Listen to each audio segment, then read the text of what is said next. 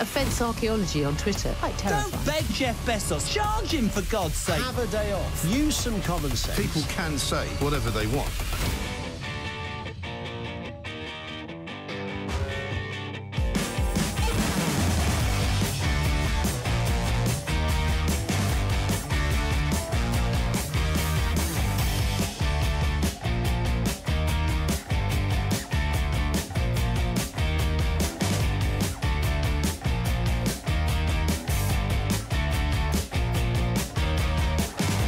Sunday Talk. Good talk. News Talk. Talk Radio. The Tice Man cometh. Stir up your Sundays with Richard Tice. From global current affairs to the issues that hit closer to home. Richard Tice on Talk Radio. And a very good morning to one and all. Welcome to Tice Talk here on Talk Radio on Sunday, the 6th of March. And as I look out from Talk Radio Towers, the sky is relatively clear and bright here in London, but of course the news is bleak and grim in Central Europe, in Ukraine, and of course throughout the show we're going to be talking about that lots, looking at the horrors, the appalling scenes. We'll be talking to people in Ukraine, understanding the humanitarian crisis and what more we can do and should do. We'll also be looking at, in a sense, what's going on further east from Ukraine, in China. How are they responding to this crisis and the implications that has for all of our futures? And then I'm going to be talking about shale gas, the pros and the cons, as a new campaign for a referendum on the issue of net zero is launched today. And I'm very much involved with that. We're going to be talking about energy prices, fuel prices. The reasons for inflation includes soaring shipping costs across the world. I'm also going to talk about Crossrail. Do you remember that? Will it ever open? And yes, we've got to go to Scotland to talk about the gender wars. That and much, much more. We've got some amazing guests. We've got MPs from the UK and from Ukraine. We've got senior fellows, experts. And my big questions for all of you. Do you want a referendum on net zero? And what more do you think we can do and should do and must do on Ukraine? And your views matter. It makes for a better show. So give us a call, 0344 499 1000, or text us 87222 using the word talk, or tweet at Talk Radio. And of course, if you want to, you can use the Talk Radio TV on the website, download the app. You can watch us on YouTube, Apple TV, Samsung. There's no excuse not to watch if you want to, or just listen. Stay with us for 3 hours of Tice Talk here at Talk Radio. Richard Tice on Talk Radio. Well, a very good morning to you. It's Sunday, the 6th of March. It's just after 10 o'clock. And yes, it's time for my Sunday sermon. And from my pulpit, it seems to me that matters in Ukraine are going, in a sense, as we feared, from bad to worse. Casualties are mounting on all sides. Death, destruction, on a city-by-city scale, something we've never seen in our lifetimes for most of us, something we've never seen since the Second World War. The humanitarian crisis. Breaking news this morning suggests that some 1.5 million women and children have already fled Ukraine. What will that number rise to over the coming weeks? We're only 10 days or so into this crisis. Already 1.5 million. It could be 4 million. It could be 5 million, or even more. And amongst all of this horror, this immediate, appalling scenes, I just want to take a step back and see what's the bigger picture here. And last week, I spoke about the sanctions, countries pulling together after a slow start, the EU, the US, the UK, and actually, those sanctions are having, without question, an early impact on the oligarchs and on the Russian people. And I said they would also actually have an impact on us in the West. But in a sense, everybody's having to suffer short-term pain for hopefully medium-term gain. But it seems that others, well, they're not actually doing the right thing. They're not condemning Russia. They're not condemning Putin and his terrible regime. No, let's look at what the Chinese regime are saying. Because actually, it turns out that they're sitting on the fence. So there was a UN resolution this week asking for Putin's forces to withdraw from Ukraine. What did China do? It abstained. Why, you might ask? 35 countries in total abstained. And I think that tells us a story. And if you look at the list of abstentions, many of them, of course, are actually recipients, beneficiaries of the Chinese Belt and Road Initiative. And if I just read out some of the countries: Algeria, Angola, the Central African Republic, Congo, Sudan, South Sudan. But what about this one? South Africa, Sri Lanka, Senegal, Tanzania, Zimbabwe. But hang on, what about India? What about Pakistan? I mean, these are two of the 6 Commonwealth countries who abstained. Should we still be sending foreign aid to countries like that if they're not prepared to stand up to Russia? Now, the US is considering sanctions against some of them, but of course there's always other reasons. For example, India has recently done big defence deals on jets and missile systems with Russia. Pakistan, just in the last 2 weeks, Imran Khan, he's been in Russia doing a deal on wheat and natural gas. But let's also look at how the Chinese regime, and I'm going to be talking about this later, about how they're actually suppressing information from their own public. So much so that actually their deputy leader, Li Ka-shung, at the annual Congress, the annual People's Congress meeting this week, in an hour-long speech, no mention whatsoever of what's going on in Central Europe, in Ukraine, the war, or Russia. The opening speech in the Paralympics in Beijing by the leader, Andrew Parsons, the boss of the Paralympics, his comments about seeking peace were deliberately censored by the Chinese regime. And then UK Premier League football matches, always eagerly awaited by people in China who love football. Actually, many of the matches have been pulled from the TV screens. Why? Because the players and the fans here in the UK expressed support for Ukraine. And I'm saying to you, we need to understand this. We need to understand the reasons why, what their agenda is. When I first started presenting back in August last year, we were plunged into the Afghanistan crisis. And I said then that in the space of a couple of weeks, the world order was changing in front of our eyes. And of course, that was true then, but even more so now. The events of the last 2 weeks massively reinforce this. There is descending upon the world an axis of communist evil involving China and Russia, what I call the regimes of China, that is splitting the world, separating parts of East and West. Now, I think we've got to impose more sanctions, tougher sanctions, faster, because essentially at the moment, apart from sending weapons to the Ukrainian military forces, this is the main weapon that we're using. And we have to be prepared to be in for the long haul.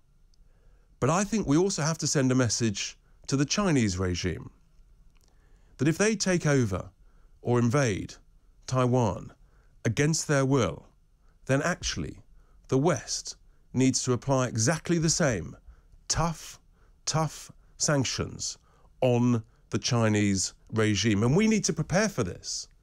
Businesses, all of us, consumers, need to understand the risks, because we've been duped into believing that all was sweetness and light. But actually, far from it. Both of these regimes involve authoritarian bullies who don't respect freedoms. They don't respect individual rights. And in some cases, they're clearly committing genocide. Putin is a bully who is using the gun to expand and control. Whereas China, of course, is a bully that is mainly using economic means and a suppression of freedom to expand and control. And we have to stand up to this. We have to be more independent. In particular, we have to be more self-reliant on energy, which is so critical, affordable energy, to everything about the way that we live. We have to invest much, much more in defence of our country and our strategic interests. And I'll be talking more about this straight after the break, when I talk to Tobias Ellwood. But for the moment, here on this Sunday, yet another difficult week, another difficult weekend, tough news. Here endeth my Sunday sermon. Give us a call with your views. What should we be doing about Ukraine? 0344 499 1000. Text me, tweet me. I want to hear from you. Do you want a referendum on net zero, a proper debate on this, rather than being labelled a sceptic or a denier? Stay with us. Coming up, as I say, it's Tobias Ellwood, MP, to talk about what's going on in Ukraine, what more we can do. It's Tice Talk on Talk Radio. Bold Talk. Talk Radio. Listen on your smart speaker. Watch it live on your smart TV. The world headquarters of common sense. Talk Radio. Offence archaeology on Twitter. Quite terrifying. Don't beg Jeff Bezos. Charge him, for God's sake. Have a day off. Use some common sense. People can say whatever they want.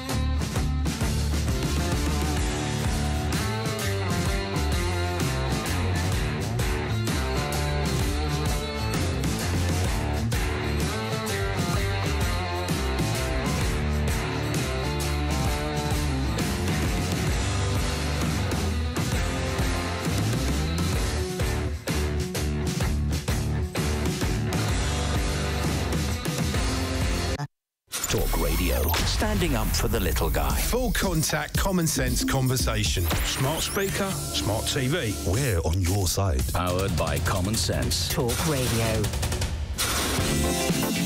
Welcome back to Tice Talk here on Talk Radio. The messages are already coming in. Adrian in Daventry, he says, Richard, the countries that abstained in that UN resolution and who do not condemn Russia are weak cowards. Well, I agree with you, Adrian. And we need to really put maximum pressure on them.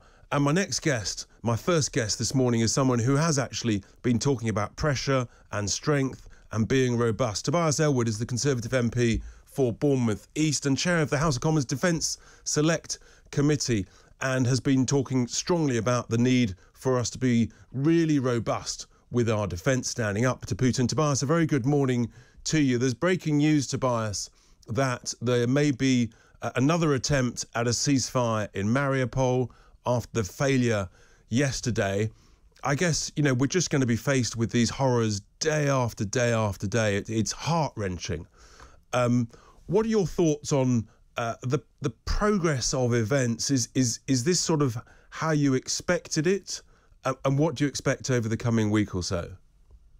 Yes, it's tragic to see this is still going on into a second week. I think the wider picture is the good news. Putin's days are numbered. I think I can say that with some confidence. The Russian elites, the senior military, know that the scale of sanctions that we've put in, including, I would say, huge effort by the UK to encourage this, means that there's no return to the international community if Putin remains in charge. So they know that eventually they've got to get rid of him. And the Kremlin does this periodically in their history. Otherwise, their economy will never recover. The concern is, what damage could Putin then inflict until that moment? And that's the race against the clock, because we need to support Ukraine as best as we can. And there is a chance that they can survive this, if Putin goes before he's able to inflict such mayhem. But what we've seen, and you've just touched on it yourself, is So I lost you there for a second. What we've seen is how initially when he did his invasion, it didn't go according to plan. So he's gone back to old doctrine of pummeling the cities from afar with his artillery. He quickly recognized our own red lines, the willingness or the lack of appetite, if you like, for us to actually step in any form. And that's why we're seeing some very ugly tactics, committing war crimes, attacks on nuclear power stations, and breaching of ceasefires. Long answer, but tomorrow, today's ceasefire could easily be breached. I could expect that to happen. It's a very dangerous situation there. Of course, and in a sense, clearly it does look like the Russian forces and columns, they appear to be struggling. We obviously have to be slightly careful with the information we see and hear, but it does appear that they're getting more resistance from the incredibly brave Ukrainian forces and indeed population. Are you surprised by how the Russian forces have been performing? Is it worse than you expected?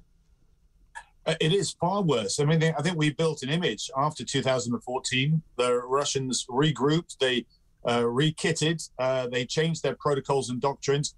There was this assumption that they were a far more capable fighting machine, but we've seen the logistical supply chains fail. We've seen tanks just run out of fuel and columns just lining up there. I'm amazed that we've not done more to take those long 40-mile columns of tanks out, because they are sitting ducks, but I hope somebody will be focusing on that.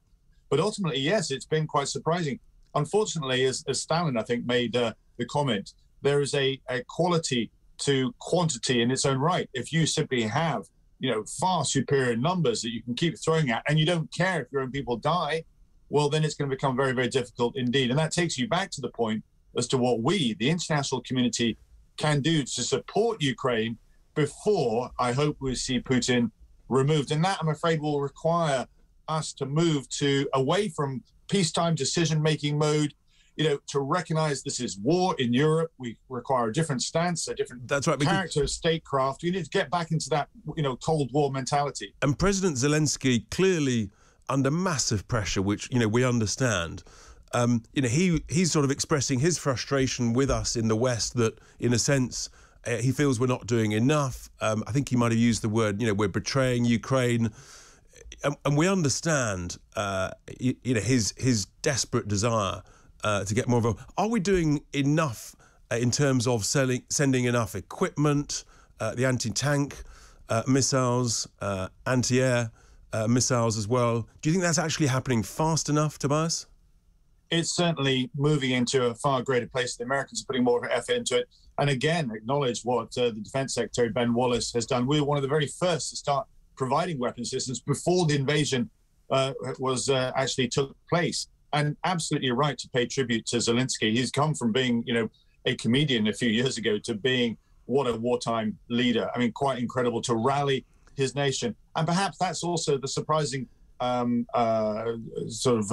reaction that we've seen here is a country, I saw this when I visited Ukraine, a real passion to defend their country, to stand up against huge adversity and say, we're going to fight. People who've never gotten any fighting experience before, never been in the armed forces, never wore a uniform, and they're willing to stay the ground and stand up to the Russians. So we have a duty here.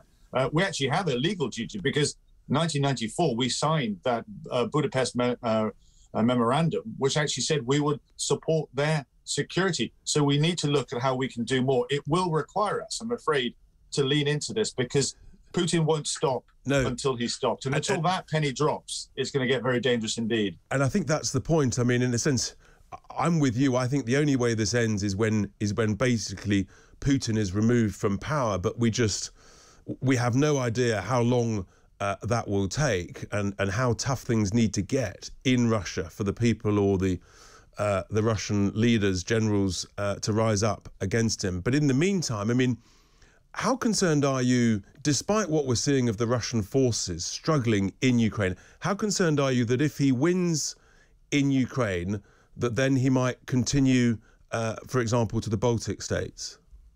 Yes, it'll probably be Moldova. That will be on his horizons next, potentially Georgia as well. There'll be other places in the Arctic that he could be looking at. It's likely that he'll go for non-NATO countries because we made it very, very clear that seems to be our red lines. But we have adopted this attitude that we believe he is untouchable because he threatens to deploy his tactical nuclear weapons, and therefore he will keep going. Inaction, if you like, and even testing where the line is, before he incrementally ratchets things up, means that it emboldens Putin. Put it into clarity, the US nuclear threat level remains absolutely unchanged. There are many methods in which this is managed and monitored, many indicators that tell us whether there is a genuine threat or not, or this is just Putin's talk. Clearly, you've got to take it seriously. This is a nuclear power, but like the Cuban Missile Crisis, what point do we then recognize that we must stand up? Or as you imply, he will advance further. He is on a mission to push back and regain all the old Warsaw Pact countries that have now joined NATO, particularly the Slavic areas too. Anybody who thinks that he's going to stop at Ukraine essentially is being naive. I guess the real question, though, is whether his forces are up to it, whether he really has got the equipment and the troops that are capable of going further. Well, he does have the equipment. They've not been utilised well. He's not used his air power, his superior air power in any sense of the imagination, nor has he utilised all his ground forces either. What he's done is retreated back and then tried to introduce this element of fear by pummeling the cities, forcing mass evacuations, therefore removing many of the civilian populations, including some of the workforce as well. He's causing confusion, causing mayhem, wanting to place pressure. So Ukraine actually backs down.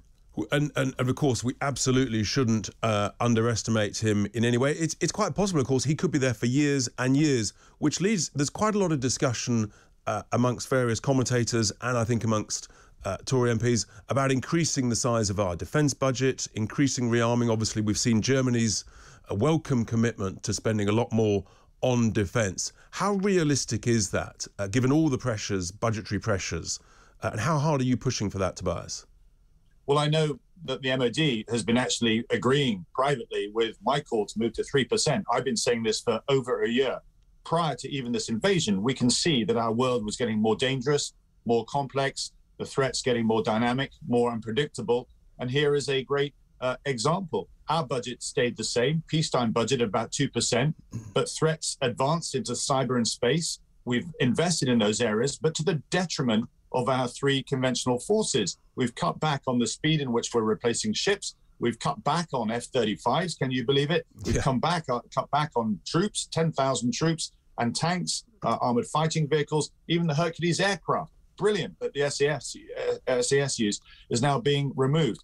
I hope now there's this wake-up call, not from the MOD, they get it, but it has to be the Treasury. Number 10 recognise we need to move to 3% GDP defence spend. Tobias, thank you so much for those thoughts. That's Tobias Ellwood, the Conservative MP for Bournemouth East, chair of the Defence Select Committee, with his views and his clear demand, essentially, that the UK moves to spend a lot more on defence, given everything that is going on.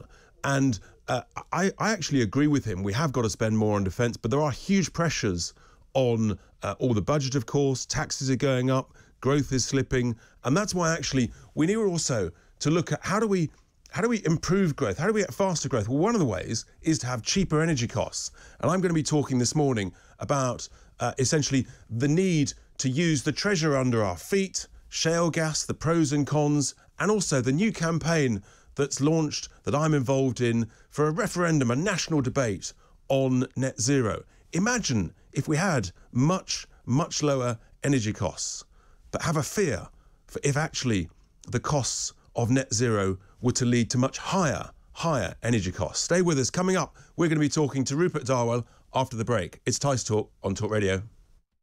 Bold Talk. Talk Radio. Listen on your smart speaker. Watch it live on your smart TV. The world headquarters of common sense. Talk Radio.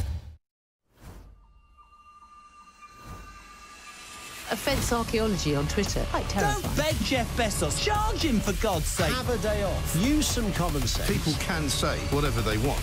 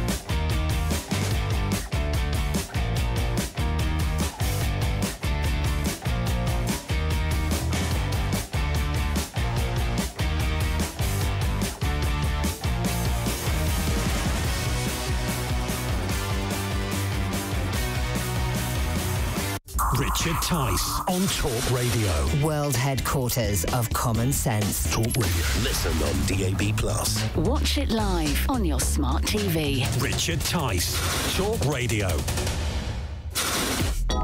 Welcome back to Tice Talk. We're in the first hour. We've just been talking to Tobias Ellwood, the MP, about Ukraine, about the need to improve our defence spending. but also domestically, we need to have a much better understanding of the big strategic risks, one of which, of course, is the cost of energy. I mean, gas prices, wholesale gas prices, are 9 times higher than they were just a year ago. And we're just at the foothills of the cost of net zero. And that's why I'm joining a campaign that we need to have a proper national debate and a referendum on the government's net zero plans, because there's other ways to be smarter about how we actually reduce emissions. And I think that's absolutely vital. And I'm delighted now to be joined by Rupert Darwell, who's the Senior Fellow of the Real Clear Foundation and author of Green Tyranny, to talk further about this. Good morning to you, Rupert. Thanks for joining us on Tice Talk this Sunday morning. Well, we can see it for all to see, can't we? Record fuel prices at the petrol pumps, diesel prices. We're just approaching April, where people's heating bills, energy bills are going to be soaring. And there's talk even that, far from being £2,000, give or take, in April, by October they could be £3,000. What are your views on this, Rupert, and how, in a sense, how we're going to stop it, this relentless increase in costs? Well, you just had on the news break, you were quoting Dominic Raab talking about strategic stamina. And what we're not seeing when it comes to energy is any strategic stamina from ministers at all. You mentioned shale gas and fracking. Francis Egan, who's the CEO of Quadrilla and who was allowed to do just two fracking wells, exploratory ones, wrote the other day to the Telegraph, estimated there's 3.3 trillion of recoverable 3.3 trillion pounds worth of recoverable gas reserves across the northwest. And ministers, instead of saying let's get fracking, they're saying pour concrete down those 2 wells so we can't frack. I mean, it is the definition of insanity. It really is. And, that's why I'm involved in this campaign. We've got to have a debate about the costs of net zero. And we've got to have a grown-up debate about shale gas, what I call the treasure that's under our feet. As you say, the value is, give or take, it's the value of our national debt. It's like having treasure under your floorboards in your house that's to the value of the mortgage on your house. And yet we've got the business secretary, Kwasi Kwarteng, this morning saying that actually the problem is gas, expensive gas. Well, why is it expensive, Kwasi? He's saying we need more renewables. What's your answer to that? He wants more wind. He thinks that's the solution, even when the wind doesn't blow. Well, as you just indicated, it's not a solution at all. The more renewables that you have, you end up burning more gas, because that's how you balance the grid. And of course, that's before you get to the whole question of how do you heat Britain? Britain says, how do you make fertilizer without natural gas? It ripples through the whole supply chain. But there's another point, Richard, which we should be talking about, which is British jobs. The highest productivity city area outside London is Aberdeen. In terms of the way the statisticians measure it, gross value add per head is Aberdeen. Why is that? That's North Sea oil. If you want really good paying jobs, the way to do them is through fracking. I visited a fracking site in Colorado last year. A guy working there in his first year was earning $75,000 a year. We're talking about big money, not just big money for the Treasury, but big money in people's pockets, big money for regions that should be levelling up. And that's why we've got to have a proper debate on this. And just whilst we've been speaking, Rupert, I've got a tweet in here that says, my bill has become so unbearable this week, I've asked my energy company to come out and cap my gas. I can't afford to pay it. I've stocked up on draft excluders and hot water bottles. We're going back into the Stone Age, not going forwards. It's utterly unbelievable in the 21st century. There's a lot of, in a sense, sort of myths around the ways of extracting shale gas, Rupert. Fracking is just one of a number of methods. There was a very, very successful campaign essentially to sort of discredit it. But there are other new technologies, and my view is that we should be a world leader in investing in the new emerging technologies to extract it, that may be even more efficient and faster than using fracking. I mean, that's the opportunity. Some say that the Boland Shale, the shale gas in the north of England could be way more prolific than what they see in America. Yeah, it is. The Boland Shale formation is a similar size to the Marcellus in the US and the Permian in the US. And so, yes, there's a huge amount. I mean, the geologists indicate that there's a huge amount of natural gas there, which we can get. But one thing we should remember is that the Greens and indeed ministers are on the same page as Vladimir Putin on this, who at a business conference in Moscow a couple of years ago called fracking barbaric. You know, this is out of, and here we are. We're just not listening to what Putin, if Putin is telling us fracking is barbaric, you should really look at it and say, why is he saying it's barbaric? Because he wants Western Europe to remain dependent on Gazprom and Russian gas. Exactly. And actually there have been, you know, really very serious allegations in the Guardian and in the Daily Mail in recent years that actually maybe Russia was behind the very well organised, very well funded campaigns against shale gas extraction, not just here in the UK, but also elsewhere across Europe, because they realised that actually if we didn't use our own shale gas treasure, then we'd all become dependent on Russian gas. And in a sense, they succeeded, and now we're suffering the pain. And now they're saying the problem is natural gas. The problem is not natural gas. It is Russian natural gas. And if you turn off the supply of Western sources, you will have to depend more on the price goes higher, and B, you're depending more on Gazprom. We should actually take a book out of the Norwegians' book, what the new Norwegian socialist prime minister said to the Financial Times the other day when he, just after he got elected, he said, well, if you want to have an energy transition, you need to have natural gas, because how are you going to make all the wind farms without energy?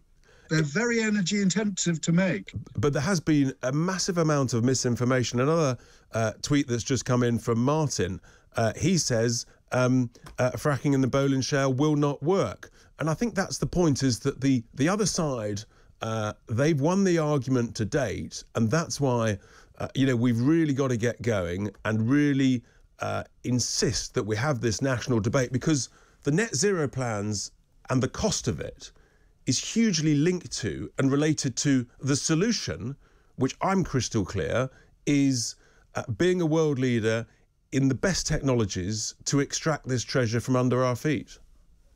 That's absolutely right. And what I find very odd is that the critics say things like, oh, it won't move the dial on prices. Oh, there's not very much of it. Well, just let people, you know, let the private sector find the best way of getting, and the most environmentally sound way of getting this gas out of the ground, and get it into national grid and pipe through into people's homes. That's the way to do it. There's no doubt at all. Well, Rupert, we're going to be engaged in this debate for many months, and I suspect and fear years to come. That's Rupert Darwell, Senior Fellow of the Real Clear Foundation, author of Green Tyranny. He is pro using our shale gas. He believes that we can dramatically reduce our energy prices, and that's what we should do. And, you know, when you see the messages coming in about the cost of energy and the fact that whilst we're facing the increase in bills in April, they could increase by 30, 40, 50% again this October. I mean, it's completely unbelievable. Give us a call, 0344 499 1000, with your views, your thoughts about this. Interesting question here from Stephen, who says, UK farmers say we've only got 50 more harvests. Are you sure gas is more important than food? Well, I don't think we've only got 50 more harvests. I think that, again, is misinformation. But actually, affordable energy is so critical for all businesses to be able to produce things and for us to become much, much more self-reliant. 0344 499 1000. But coming up, there's a different view about shale gas. And after the break, I'll be talking to Dr. David Toke, who's got some alternative views on shale gas extraction. Stay with us. It's Tice Talk here on Talk Radio. Bold Talk. Talk Radio. Listen on your smart speaker. Watch it live on your smart TV. The world headquarters of common sense. Talk Radio. Offence archaeology on Twitter. Quite terrifying. Don't beg Jeff Bezos. Charge him, for God's sake. Have a day off. Use some common sense. People can say whatever they want.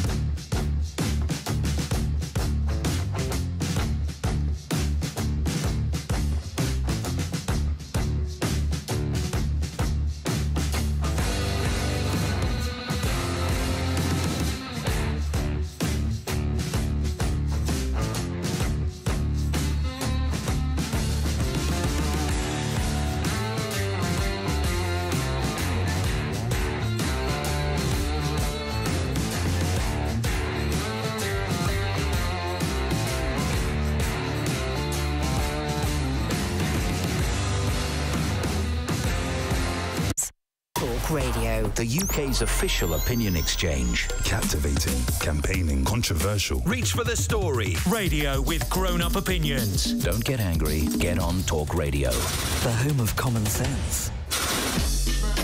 Welcome back to Tice Talk. We are cruising through the first hour of the show. We've got lots coming up in the second hour. We'll be going to Ukraine to talk to a Ukrainian MP about what's going on.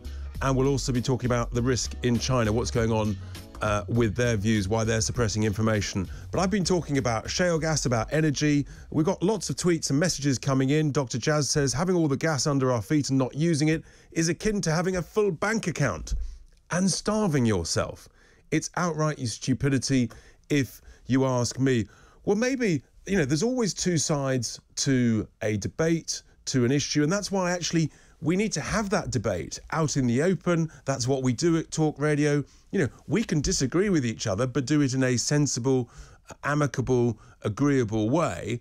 And it's all important to understand the different reasons why people might have that different view. I, for example, have clearly laid out why I think we should be looking to extract safely and sensibly shale gas. But my next guest, I think, is going to put forward some important other aspects to the debate. Dr. David Toke is a reader in energy politics at the University of Aberdeen and joins me now.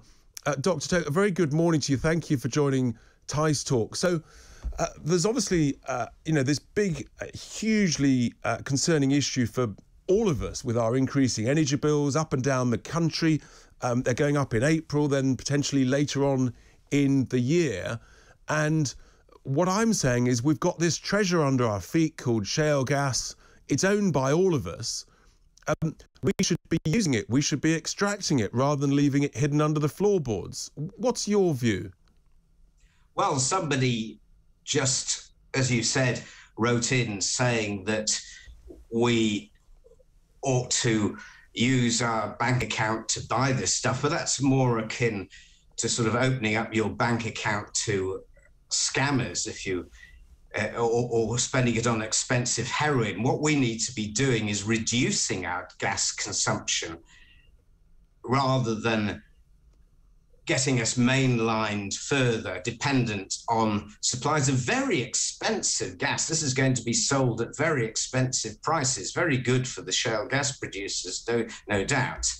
But we need to replace gas consumption with much cheaper renewable energy and energy efficiency. Now, people are talking about getting rid of some planning requirements for some planning rules for shale gas. But look, onshore wind in England is effectively banned. We should, instead of using land for shale gas, we should use it for onshore wind and get rid of these bans that the government imposed a few years ago. And it would be much cheaper. Look, onshore wind can be given contracts at about £50 per megawatt hour. David, what happens? The electricity from shale gas costs about £200 per megawatt hour. There's just no contest. What happens when the wind doesn't blow, David? Do we live in the dark? Do we put the candles on? There are lots of alternatives at the moment. Such as? And look, we can have a long discussion about storage, if you like, and what we do when we get to a point where there's very little available to take account of the situations you talk about. But the fact is that since we've had now about 30% of our electricity from wind power, more if you include solar power and other sources, and the amount of fossil fuels we have we've been consuming has been reduced by exactly the same amount. More wind power equals less gas now. That's quite a simple equation. Let's not get distracted. Look, that's fine when the wind blows, but we can't store the energy from the turbines. And we've got this situation where we're paying huge subsidies. We sometimes have to pay the investors of these wind turbines. We have to pay them to turn the turbines off if there's not enough demand or if they're long place. But hear me out. Look, we all want to reduce emissions, David, and I'm with you that different technologies will emerge over the next 20, 30, 40 years, whether it's nuclear, whether it's hydrogen, fantastic. But in the interim, David, we've only got gas as the cheap, reliable, and you say it's expensive, but hang on. All of the shale gas, it's owned by all of us. It's not owned by the producers. It's owned by all of us. And why is it that in America, when they're extracting shale gas, their gas prices are but a fraction of ours? Is that a coincidence? No, it isn't. And America's completely different. And they've got a lot more natural gas resources of various types compared to demand. They're not dependent on the world liquefied natural gas market as we are. They're not in a globalized market.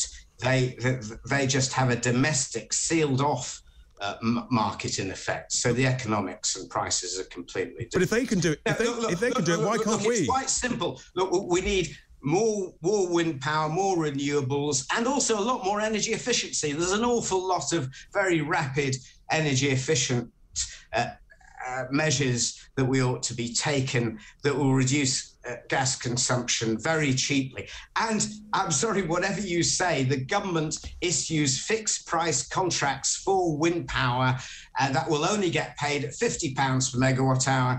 And electricity from gas costs at the moment around £200 per megawatt hour. There's just no context. Now, Richard, can you subtract £50 per megawatt hour from £200 per megawatt hour? What do you get as a saving? David, the reason that the gas price is high is because we're dependent on importing other gas. If America can use their gas domestically and have prices a fraction of ours, guess what, David? We can do exactly the same. We can't because we can. We don't have to be exposed to the world market. We're in a globalised energy market. This has been our policy now for 30 years. Then change the policy, David. You're not going to get out of that very easily. And even if you did, you'd still have enormous costs in trying to replace this gas supply. Much better with gas. Much better would be to replace it with renewable energy and energy efficiency. I mean, at the moment, I'm organising a campaign to try and get the government to insist that all new buildings have solar photovoltaics on them. And that's a simple measure. That's the sort of measure we ought to be taking, David, and getting rid of these restrictions on onshore wind as well. David, it is brilliant that we can end, having disagreed on shale gas, we can end on a note of agreement, because actually, not only do I agree with you on solar panels on buildings, I'm actually putting them myself on some industrial buildings that I've got. So, David, thank you so much for your thoughts. Excellent. I'm a great fan of solar panels on the roofs of buildings because then you get a win-win. But it feels that David wants us to basically be putting on the candles and turning off the lights if the wind doesn't blow. I think he's wrong. Let's hear what Simon says in Basingstoke. Good morning, Simon. Good morning, Richard. I've never heard anyone talk such rubbish in my life. How can you run an industrial first world nation on wind power? It's ridiculous. We have nuclear technology. Rolls-Royce is developing small modular reactors. It's about time our politicians and some of our academics woke up to reality and realised we are living in a real world where, to be honest, it's not just that supplies may be restricted, it's that we may not actually be able to obtain supplies from other countries. So this country needs to seek energy independence. You're 100% right. A green dream. You're 100% right there, Simon. We have to be self-reliant on something as critical as keeping the lights on. But that's not the only thing, Richard. I mean, have we forgotten what happened during COVID and how reliant we are on nations like China for the basic components of things like antibiotics? You're completely right. You're absolutely right there, Simon. We can't be dependent on items of critical national infrastructure. Simon, stay with us, stay with the show.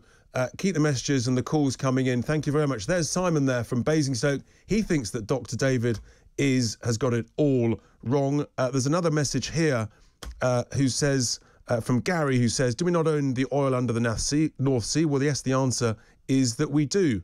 Lots of other people disagreeing with Dr. David, but nevertheless, good to have that alternative point of view.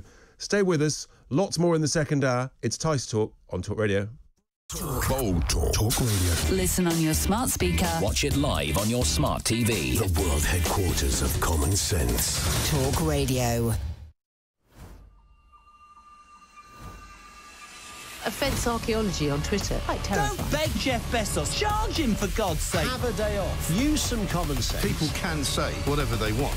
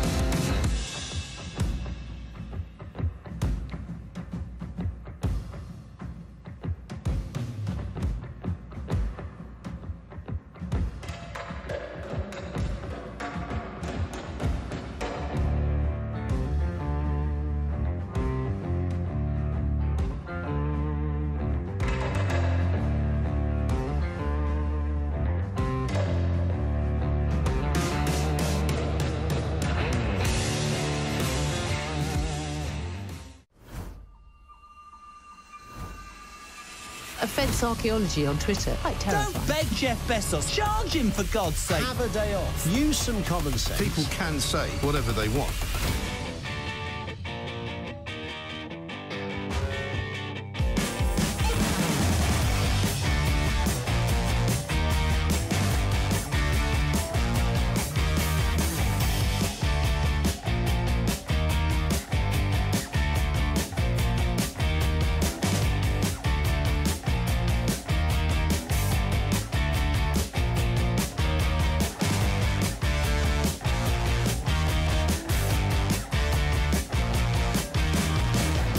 Morning Talk. Sunday Talk. Talk Radio. Richard Tice. Powered by Debate. Sunday morning with the Tice Man. Richard Tice. The heart of a common sense Sunday. Richard Tice. Talk Radio.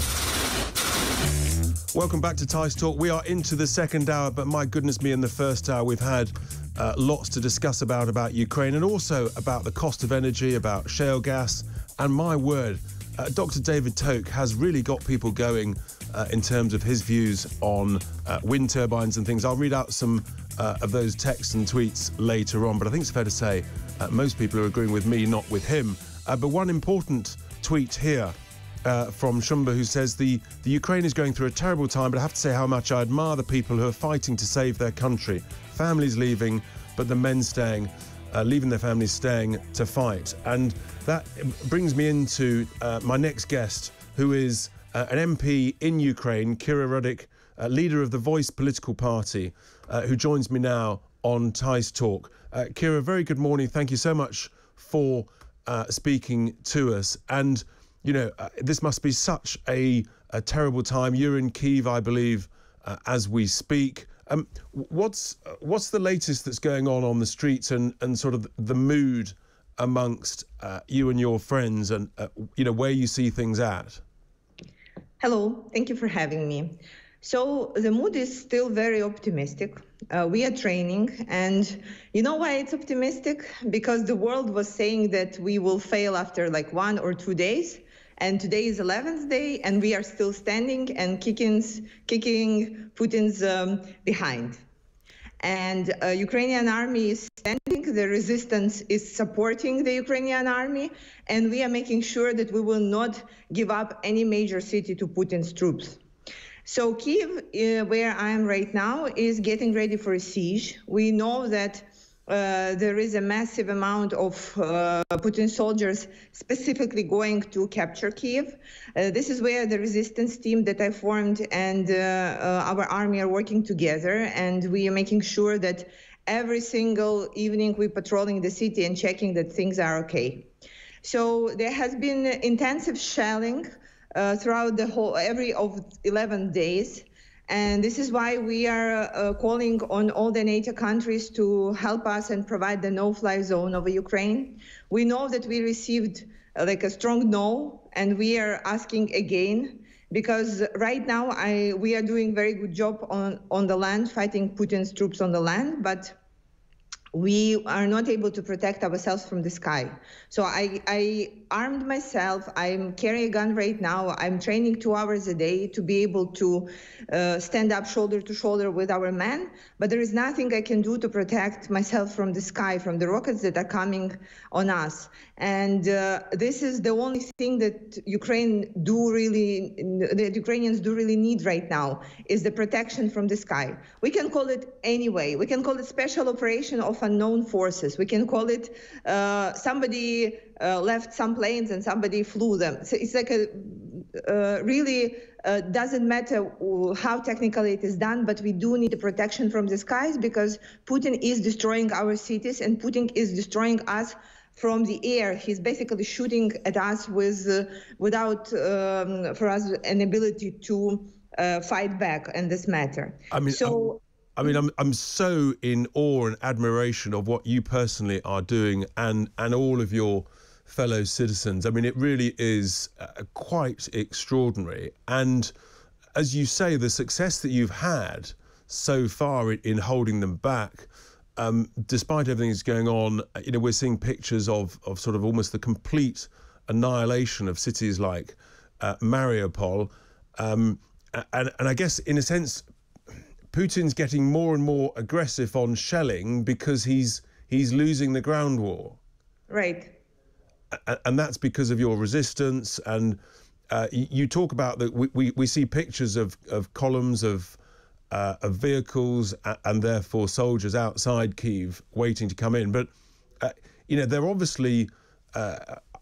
I'm surmising, but I could be wrong. Obviously, they're obviously concerned how much resistance they're receiving. I think, as you've heard from Western political leaders, the problem with a no-fly zone is the risk that actually draws us much closer to a European nuclear war, and that's the difficulty for us in the West.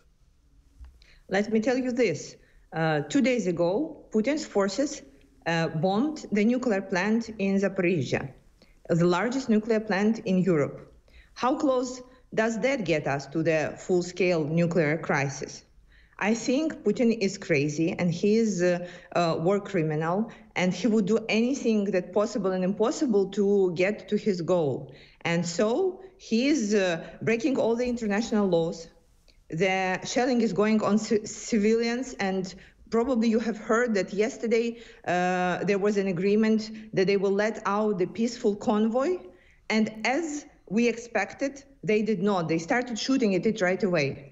So we have been at war with Putin for 8 years, since he took the Crimea and attacked the eastern part. And I can tell you right away, he does not keep his word. He does not care about condemnation or like angry emails from the United Nations. He doesn't care about sanctions, and he wouldn't care about giving his word and then taking him back. And so I'm super frustrated when I hear the word peace going out of his mouth, because this means war. This means he will be more cruel. He will break all possible laws, and that he will try to destroy us. And at the same time, at the exact same time, when he is attacking civilians, attacking peaceful refugees, attacking nuclear plants, the NATO countries and are saying there are rules that we want to obey. We are not really ready to provide a no-fly zone.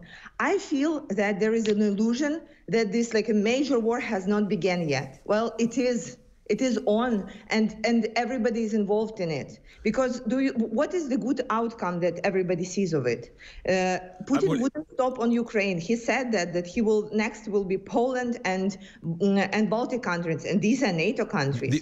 So yeah. I mean, there's no question, Kira, that the only good outcome is the removal of the Putin regime from running Russia, and it's a question of how that is achieved. I think that from what we're seeing and hearing, the sanctions are getting tighter and tougher and are beginning to impact on Russian citizens and the oligarchs. I agree with you entirely. He clearly doesn't care about all the suggestions of war crimes and all that, and he's completely untrustworthy. And whether or not the supposed ceasefire today in Mariupol works or not. Are you getting enough access to medical supplies and more anti-tank and anti-air missiles from what you're aware of, Kira? Yeah, we are getting enough of medical supplies, and honestly, all the countries, all the democratic countries of the world have been amazing, providing Ukraine with all necessary support for our refugees, financial aid. But there is something that we cannot build ourselves, and this is Air Force protection. And even if we had all money in the world, we would not be able to build it like in 1 week. And we need it tomorrow, because you see what is happening. You have seen all the images of just peaceful cities being destroyed. As for Putin and what's going on in Russia, today at 2 p.m. Russian time, there will be protests in all the major cities of Russia, where we would hope to see, first of all, how many people are there who are able to stand up for themselves? And if the sanctions actually started working on this level of people getting really frustrated and really annoyed. Because if we are talking about overthrowing Putin's regime, then it wouldn't probably happen with him saying, okay, I'm tired, I'm gone. It will be either his inner circle saying, okay, yeah, dude, this is not going to work for us. We moved our children back from London and Miami back to beautiful cities of Orel. And but we also think that there should be like going from the bottom to the top. And today we will see if that is actually working. I think that's absolutely right, Kira. My sense is that the sanctions have got to get tighter and tighter on the Russian people, and that in a sense they need to rise up. Kira, thank you so much. We so admire your own bravery, training yourself, going out onto the streets, and that of all your colleagues. And we wish you safety and our very best thoughts. What you're doing to defend your country is truly, truly admirable. That was Kira Rudik, MP in Ukraine, in Kyiv, leader of the Voice political party. Quite remarkable, fantastic guest. And we just had a message here from someone who says, excellent guest. After what disaster will we finally call Putin's bluff a nuclear war? These are difficult times. Meanwhile, we're going to quickly take a call before the break. Carol is in London. Good morning, Carol.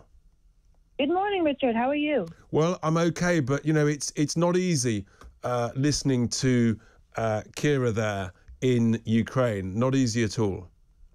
Oh yeah. I mean, anyway, I'm calling about the chap you had on earlier who was banging on about having more wind farms. Oh yes, indeed, Yeah. David Toke.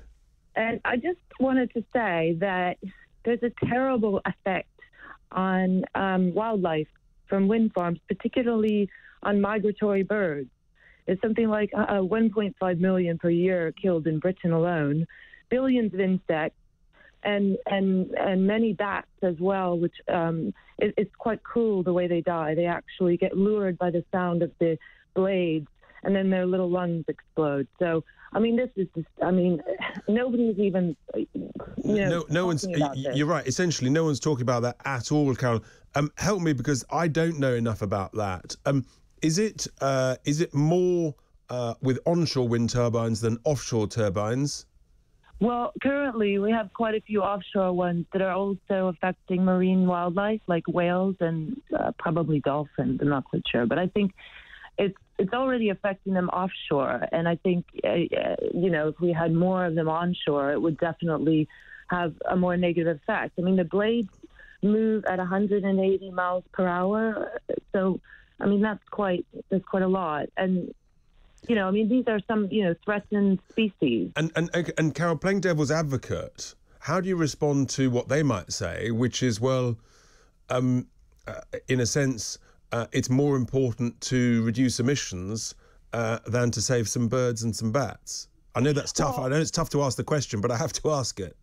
Yeah, well, firstly, I mean, the ecological disaster that's created by eliminating certain species of animals cannot even be predicted, and the effects would be much sooner than this so-called issue of carbon, being, you know what I mean? It's a very interesting point. You're saying that if the unknown consequences of removing species by accelerating their extinction potentially, if it's that bad. Carol, thank you. That's really interesting. I've learned from your call. Thank you so much for that. That was Carol in London. Her concerns that actually there's not enough discussion about the negatives of wind turbines from the likes of David Toke and the people who are pro-renewable energy. Coming up, I'm going to be talking to my next guest after the break, Ross Feingold, who's in Taiwan, about what's going on in China, the suppression of information there, and why actually China is not condemning Russia. Keep the calls coming in 0344 499 1000. Lots of tweets and messages about my renewable discussion, which I'll read out later. Stay with us. It's Tice Talk on Talk Radio. Bold Talk. Talk Radio. Listen on your smart speaker. Watch it live on your smart TV. The world headquarters of common sense. Talk Radio. Offence archaeology on Twitter. Quite terrifying. Don't beg Jeff Bezos. Charge him, for God's sake. Have a day off. Use some common sense. People can say whatever they want.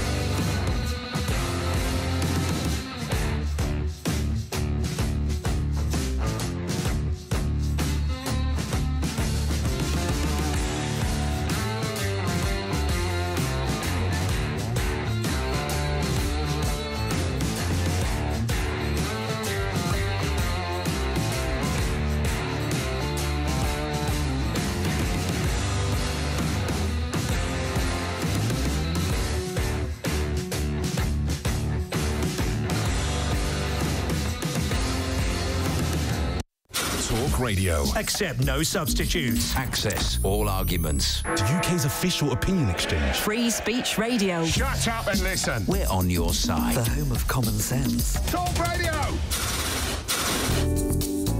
Welcome back to Tice Talk. Well, that was an extraordinary discussion with Kira Riddick, the MP in Kyiv, and lots of messages coming in from that.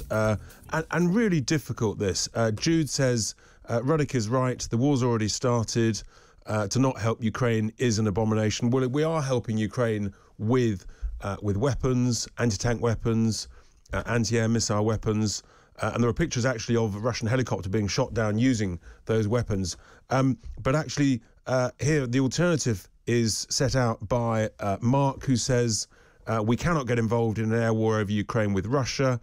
The Russians didn't shell the nuclear plants. Their objective was to secure control over these assets, and this kind of talk is going to make things worse. Look, the reality is Ukraine is not a NATO country. NATO is a defensive alliance, and I support the political leaders' decisions that actually we can't enforce a no-fly zone over Ukraine because that will be seen as a provocative act, whereas the moment that Putin puts a toe cap into a NATO country, then that is very different. But these are not easy judgments. We are dealing with someone who does seem, he's just not the man he was 20 years ago. And, you know, is he ill? Is he on steroids? What really is driving him? Hard to know. What we do know is that things are not, the information being given in China to the people of China, citizens of China, is being restricted. And I'm joined by Ross Feingold, who's the Asia Political Risk Analyst based in Taipei. Ross, a very good morning to you. We've spoken before about the risks of China. Tell us a bit about the suppression of information in China about the war in Ukraine. I mean, this is on newspapers all over the world. It's the big global story, except in China. Yeah, it's an accurate description. I do speak Mandarin, and I've been on multiple talk shows, both on television or live stream programs or over the internet in recent days. And it may come as a surprise to some people and maybe not as a surprise to others. A large number of Chinese people do go over their firewall to watch overseas media. So they do have exposure to what we're talking about, or what we broadly consider to be the truth, without getting into this sidetracked into media biases or left-right media, et cetera, in Western countries. So Chinese people do have access. I mean, they could hear me present what I think is an accurate view that Russia has invaded Ukraine. But notwithstanding that, they genuinely believe what the state media tells them. And the state media is basically repeating the talking points from Russia insofar as that Ukraine was a great security threat to Russia, that Ukraine is dominated, or its government is dominated by neo-Nazis, not just nationalists. These accusations about an extraordinary amount of repression of Russian speakers in the eastern part of the country. So what people in China see in their state media, or that they share among themselves on Weibo or other micro messaging platforms that are popular in China, it generally reflects Russian talking points. And Ross, I mean, to what extent is there any coverage in the main media, like pictures of the devastation in cities and things? Is there any of that? Very, very little. It's almost like it's an afterthought, because the main focus is more on what Ukraine has done wrong, what the Western countries have done wrong, which generally is along the lines of interference in if not an internal affair, then something between Russia and Ukraine. And this is just the U.S. and to a lesser extent NATO trying to once again police the world. So again, it's very much a Russia message. Not the human side is not really a main focus. Is there any reporting of the casualties? Very, very little. I mean, they'll spend much more time reporting on the efforts they make to evacuate their own nationals than they would on the casualties or the effect on civilians. And what about the reporting in China on the sanctions regime that the West is imposing on Russia? Is that talked about, and if so, in what terms? It gets flipped around that China is going to expand trade with Russia. It's going to support a fellow friendly country. I'm sure most of the listeners are aware of Putin's trip to Beijing for the Olympics and the statements and announcements that they made. And they're just following through on that. And we're going to stand with our friend. It's a great opportunity for Chinese companies. It's a great opportunity to expand the use of the yuan as a currency for international trade. So, yeah, to answer your question, it gets flipped around. There's sanctions, and here are all the good things we're going to do as a result. Interesting, you see, because I talked in my Sunday sermon this morning about what I call this new axis of communist evil that's descending in the East between Russia, the Russian regime and the Chinese regime, as opposed to the people themselves, I think the vast majority of whom don't want this war and this type of bullying behaviour. And essentially what you've just confirmed there is that actually China sees this not with horror like the rest of us, but the Chinese regime see this as a sort of trading opportunity to do more trade with Russia and to benefit from it. Yeah, so, and not just on the business side, but of course on the political side as well. Did they really want Russia to do this? Well, probably not. I think they probably enjoyed watching the disunity that existed among the European countries, the United States in December and January, indecision of Germany, whether or not to suspend progress on Nord Stream 2, President Macron trying to be the key negotiator, the U.S. sometimes being left out of multi-party talks. China probably enjoyed that, but once Putin made the decision to invade Ukraine, we're just not going to see this level of criticism that people want. And if I could make one criticism of my country, the United States and Secretary of State Blinken in recent days and weeks has repeatedly telephoned the Chinese foreign minister asking for help. What does he think Wang Yi's going to do? Say, sure, Tony, I'm going to call up Putin and get done what you want. I mean, that's probably not a very good policy for the United States to pursue, as opposed to calling out China. In particular, Ross, given the concerns actually that the Chinese regime may use this as a sort of a pretext to advance their intentions to take over Taiwan. And it feels to me, I mean, my sense is these tough sanctions that we're imposing on Russia, I think we should be saying to the Chinese regime, if you go into Taiwan against its will, then the same sanctions would be imposed on you. It's certainly something to discuss. I don't get the feeling that at the moment, Western countries and their other partners like Australia or Japan want to have that conversation with China at the moment while they're dealing with the crisis in Ukraine. But there's another angle to that, which is the corporate world. And the corporate world obviously has a far greater presence in China than it does in Russia, notwithstanding a few notable examples in Russia in the energy sector. But the presence in China, of course, is much more broad, if for no other reason than Western companies manufacture in China as well. Of course, and making huge sums of money and investing. Ross, we will come back to you and talk to you again, no doubt. Thank you very much for your thoughts there about what's going on with the lack of information about Ukraine by the Chinese regime. That was Ross Feingold, who's the political risk analyst. He's based in Taiwan. Fascinating comments. Stay with us. We're going to be coming back domestically. We're going to be talking about the what's going on in Scotland with the Gender Recognition Reform Bill. Unbelievable when everything else is going on. Truly unbelievable. Stay with us. It's Tice Talk. It's Talk Radio. Bold Talk. Talk Radio. Listen on your smart speaker. Watch it live on your smart TV. The world headquarters of common sense. Talk Radio. Offence archaeology on Twitter. Quite terrifying. Don't beg Jeff Bezos. Charge him, for God's sake. Have a day off. Use some common sense. People can say whatever they want.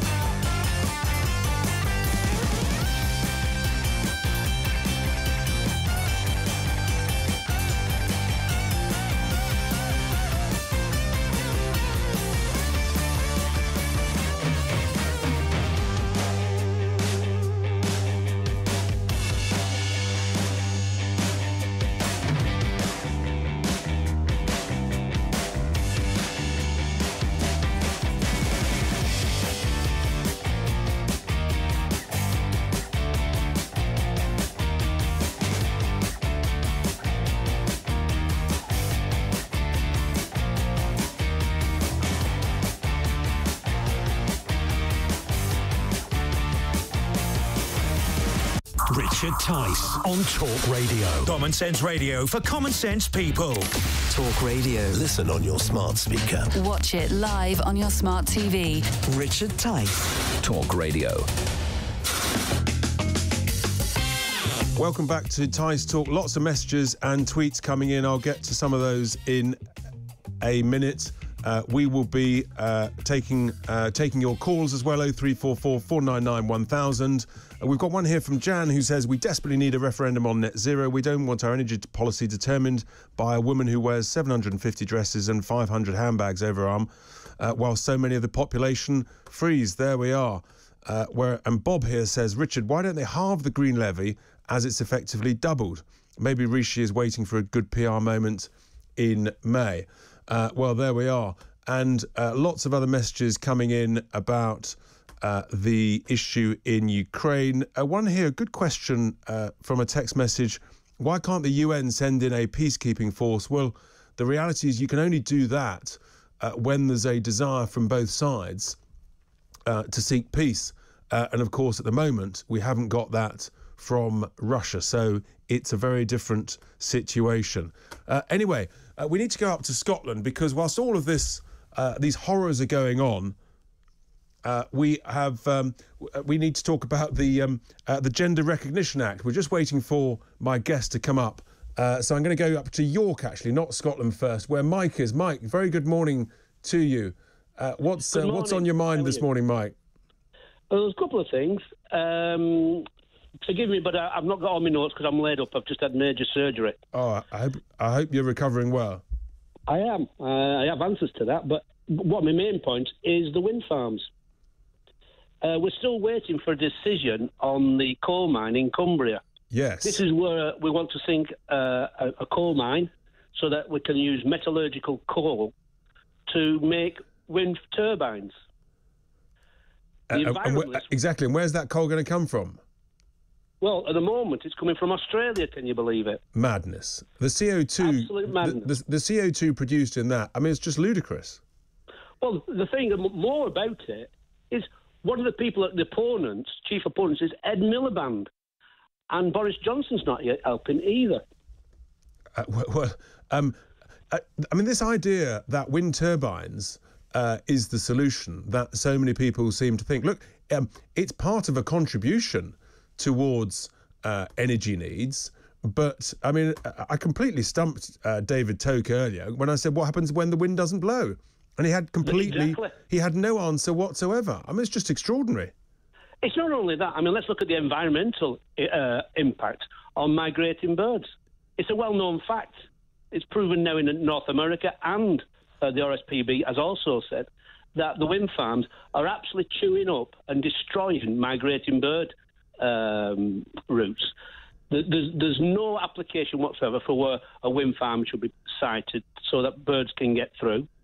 It's crazy. But again, this climate change, I ask anybody to read the BBC News on the website, 12th of March 21, where it talks about the Cumbria coal controversy.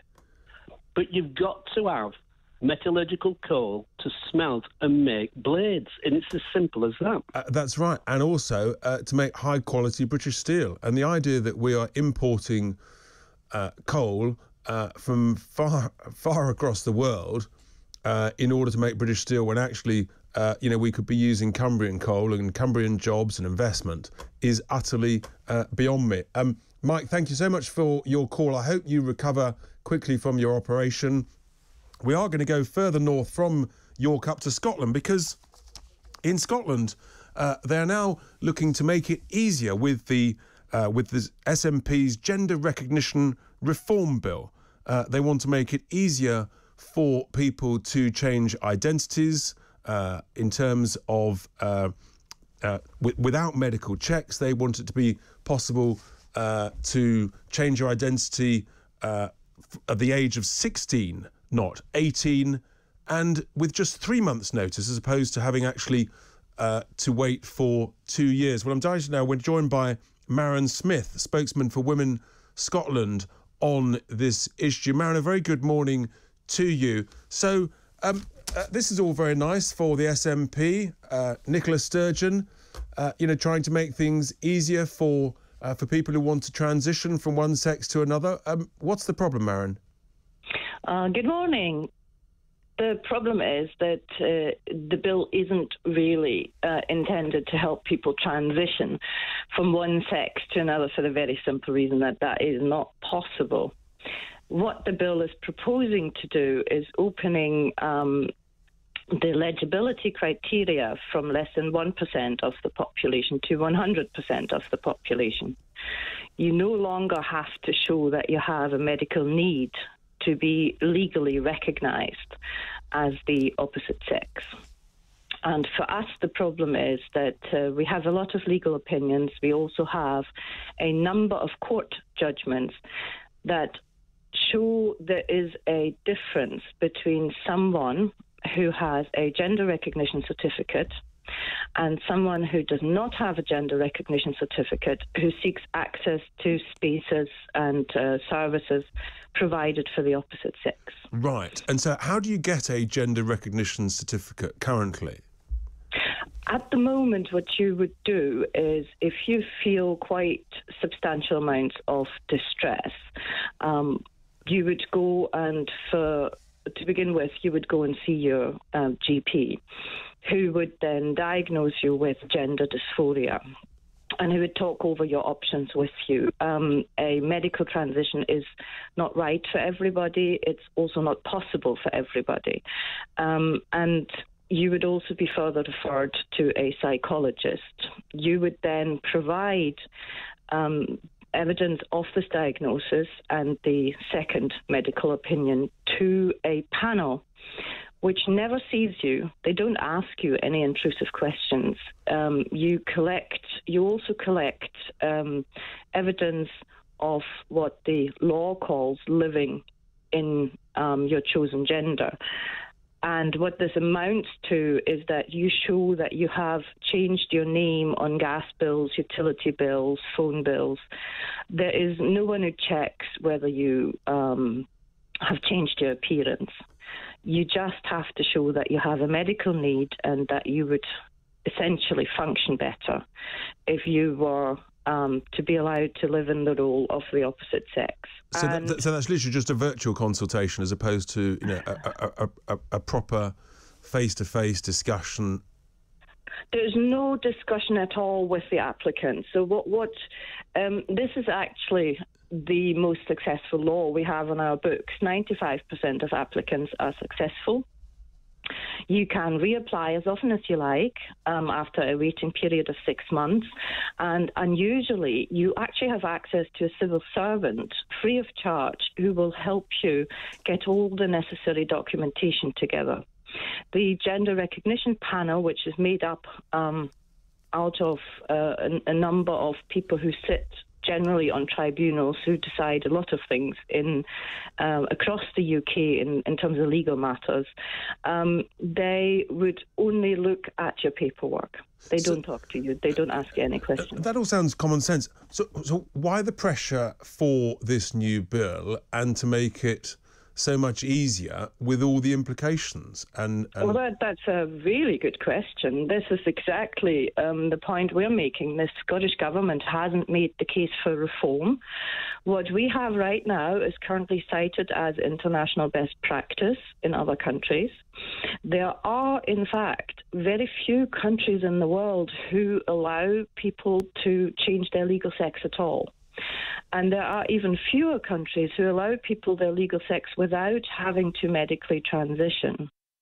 And before COVID hit, I actually spent a lot of time in the National Archives in Scotland looking through the original meeting minutes, letters between ministers, when they wrote the Gender Recognition Act in 2004. This was in response to a court case at the European Court of Human Rights, where a post-operative transsexual wanted to get married and couldn't because the UK did not have same-sex marriage, and also it didn't recognise that this person was living as a woman and wanted to marry a man and couldn't. And so when the bill was discussed originally, the intention was to insist on a medical transition. But I mean, clearly it's your concern, I think, is the concern of so many, Marion, which is that it's too easy and you haven't got the proper safeguards there. To finish, is that right? And well, and back then the bill was intended to be for a very, very small number of very vulnerable people who needed protection that didn't exist in law.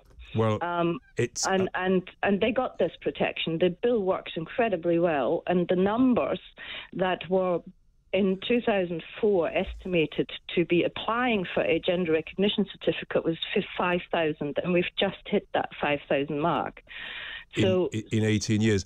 Marion, we're going to have to leave it there, but thank you very much indeed for your thoughts. It does seem to me that if it's working well at the moment, then why change it? No one's given me a good answer to that question. Stay with us. We're going to be taking your calls, your views, your thoughts, your messages. Give us a call, 0344 499 1000. It's Tice Talk on Talk Radio.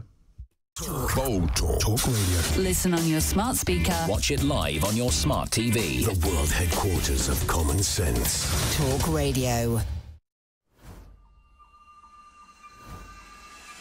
Offence archaeology on Twitter. Quite terrifying. Don't beg Jeff Bezos. Charge him, for God's sake. Have a day off. Use some common sense. People can say whatever they want.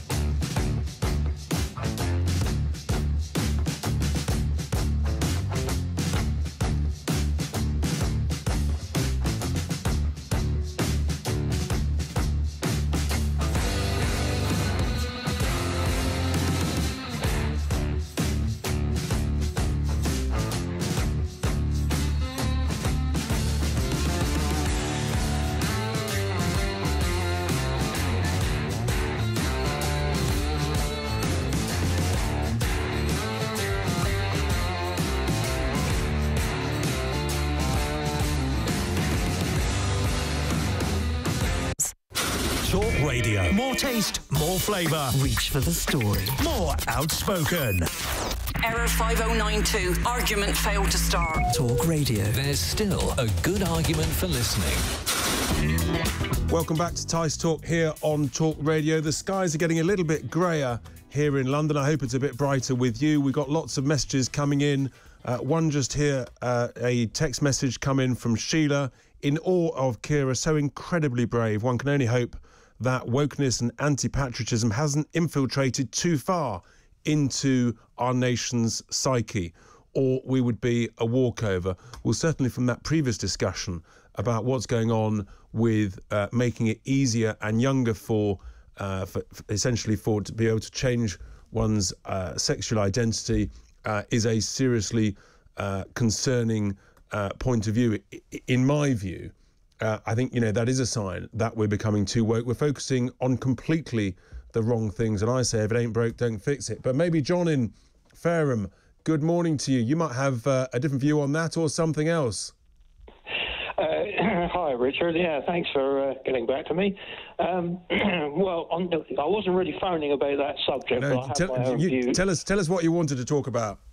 Wanted to talk about the fracking idea. Yes, shale gas, and some of the myths about it. Well, a lot of people are concerned about earthquakes or earth tremors being caused by fracking, but a lot of people don't realise that we have on average 300 minor earthquakes or earth tremors a year in the UK. And these are sort of below 2 on the Richter scale, which is about the equivalent to a heavy lorry passing by. And that's really important, actually, John, in order to understand. It sounds a bit scary when you use the word earthquake, but that level of 2, as you say, is the equivalent of a lorry driving past your house. Yes, absolutely. And it just doesn't make sense to drag coal halfway around the world with the amount of CO2 that must be produced by the ships bringing it here when we've got our own beneath our feet. Like you say, the treasure beneath our feet should be utilised, at least in the short term, until technology has perfected ways of creating energy by other methods. Well, that's the point, isn't it, John? We don't look. I love investing in new technology. I think we all benefit from it. Oh, absolutely. But we don't know how quickly those technologies, with brilliant engineers and designers, how quickly they will come forward and then be able to build them so that actually they can reduce emissions. And even the EU, bless their cotton socks, they've now recognised that gas is actually essentially a transition fuel towards a greener world. Fairly clean fuel too. And of course, it's a very clean fuel. And there is another huge opportunity here where, again, we could lead the world, where actually you could extract our shale gas that we all own and have a stake in. You could use it for gas-fired power plants, and then actually you can use the reverse new technologies, essentially for carbon capture of the CO2 produced, and put it back miles underground, kilometres underground, back into the shale. Absolutely, yeah. And not only that, but at the present time, we are having to buy fuel for essential heating and manufacturing and lighting from countries that are essentially our enemies. And it's important. I'm really glad, John, that you used this issue of the sort of the seismic activity, the size of a supposed earthquake, because the quadrilla who were doing the fracking in the Boland Shale near Blackpool, they had to give notice to essentially to the authorities whenever there was a figure, supposed earthquake of 0.5, and the 0.5 is the equivalent of standing up from your chair and moving the chair backwards on the floor. That is about the equivalent. I believe it. Because it's a logarithmic scale, 1.5 is the equivalent of dropping a watermelon from your shoulders onto the floor in your kitchen. And when people understand what that means, then actually the sort of so-called very scary word earthquake actually is put into context, and it's really important that everybody understands that. But again, John, I'm with you. Thank you very much for your thoughts. This is a big, important debate, and we're going to go to North Yorkshire, where Emma is patiently waiting. Good morning, Emma. Morning, Richard. Loving everything you're doing and standing for. It's brilliant. Thank you. What's on your mind this morning? Oh, just the energy resources thing again. I come from a belief that we really need to look after our planet. Yes to cleaning up rivers, seas. Yes to more trees, use of less plastic. But global warming is just not a thing. As David Bellamy said, it's a nonsense, and the world just goes in cycles, despite what the man does. There were times that we had grapevines in the north of England. It was that hot in Roman times. It says in the papers, it says that ozone layer has apparently repaired. The BBC stated that, and it's the smallest it's ever been on record. And NASA says the world is going into a period of cooling, and the coldest temperatures ever recorded on planet Earth are in the last 10 years, especially in North America. I mean, the globe just moves in cycles. This is the point, isn't it, Emma? Because actually, the truth is that climate change has existed since time began for millions of years, and it will continue for millions more years. And of course, it moves in cycles. 40 years ago, 50 years ago, people were worried about an ice age. And the reality is you get warming periods, and I think there's no doubt we are in a warming period. But there are so many factors about which actually we have no control at all, whether it's volcanic activity, whether it's solar variability, whether it's sea level oscillation, that impact on climate change that we can't impact at all. Yes, we all want cleaner air. As you say, quite rightly, we all care about our environment, but let's do things in a sensible, affordable, strategic way, rather than actually burden the UK and burden our young and our old with higher costs and sending all our jobs and money overseas. It seems madness to me. Can I just, my brother's an environmental engineer, and he's always going on about, why aren't we using tidal power as an island surrounded by water? Even if we use the Severn Bore alone, that would create a huge amount of energy. Yes, it's expensive, but the amount of money we've thrown at COVID nonsense the last 2 years. I completely agree, Emma. And again, once again, there was a government-backed scheme down in Swansea, the Swansea Bay Lagoon, that I thought was excellent, that would have been our first big foray into tidal power. You can predict tides for about 100 years, I'm told. And we should be doing that, and we should do the first one like that, and then we should learn from it, tweak it, adjust it, improve it, and again, be a world leader in this stuff. But again, the government, they bottled it. They tried to outsource all of the risk, and eventually they then reneged on what they were doing, and I think they actually withdrew the permission, and it just seems madness. It's another really reliable source of energy, and other countries do it, and we should do the same. The water wouldn't go anywhere. I mean, with the wind turbines, I actually went down to London when we had the so-called crazy storm, and I hardly saw a branch blow actually the whole way down York to London, but I didn't see any wind turbines going. I've got videos of them sat stationary when it's supposed to be really windy. Yeah, when it's too windy, what happens is actually the government has to pay subsidies to the wind turbines. Emma, thank you so much for your call. You're with me. We need this debate. We need a referendum on net zero. Give us your support. Keep the calls coming in 0344 499 1000. Let's try that again. 0344 499 1000. You're listening to Tice Talk. It's Talk Radio. Bold Talk Radio. Listen on your smart speaker. Watch it live on your smart TV. The world headquarters of common sense. Talk Radio. Offence archaeology on Twitter. Quite terrifying. Don't beg Jeff Bezos. Charge him, for God's sake. Have a day off. Use some common sense. People can say whatever they want.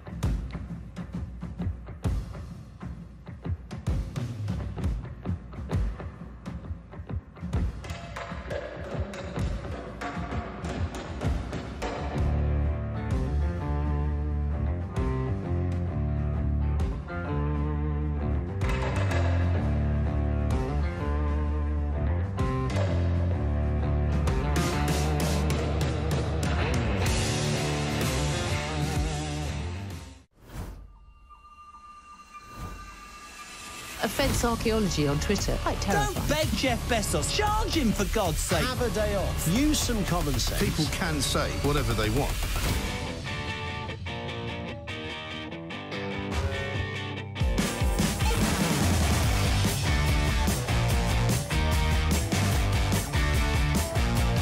Mid-morning talk. Sunday talk. Talk Radio. Take a chance with the Tice Man. Talk Radio. Richard Tice. Sunday morning devotion, there isn't a sermon. Talk Radio's Common Sense Weekend. Richard Tice on Talk Radio. Welcome back to Tice Talk and good afternoon. Yes, we are into the afternoon. We're into the third hour. Things have been flying by on the show. Lots of discussion, obviously, about Ukraine, but also about the vital issue of net zero, of shale gas. One message just come in here. Yes, please, Richard, on a referendum on net zero. Lots of others I'll get to later. And, of course, one of the reasons is the huge increase in costs. And in my view, we're only at the foothills of the net zero cost mountain. It's like being at base camp of Everest as to where costs may go. And we've got an inflation crisis driven by supply chains being constricted.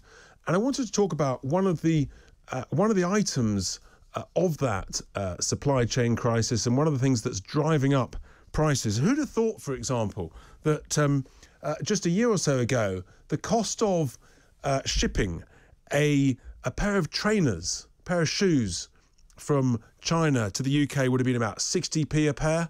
It's now well over £2, possibly over £2.50 a pair now. Just that's the shipping cost. And that's why it's really good to talk to my next guest, Alan Murphy, who's the chief executive and partner at Sea Intelligence, to understand what's going on in the shipping industry. We see these huge container ships, massive piles of containers, and we take it all for granted. But something's going on, and I think it's important that we discuss it and understand it, because over the last year or so, all of a sudden, costs have gone through the roof, and these companies are making off like bandits. They are making a true mega fortune. Alan, a very good afternoon to you. Thanks for being with us. So help us a little bit on what's going on in the container shipping industry, why costs are soaring, which obviously is contributing towards inflation. Sure.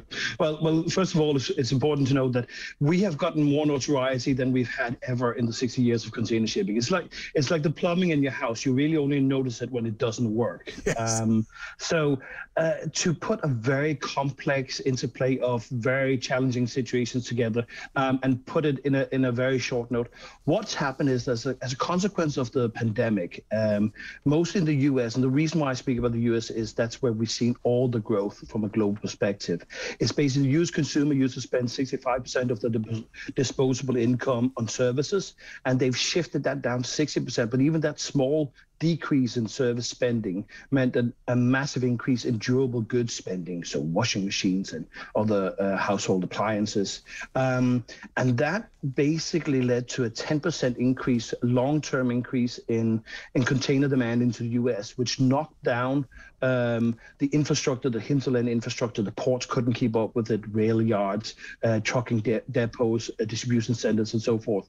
And that turned it into a supply crisis because the vessels started getting backed up.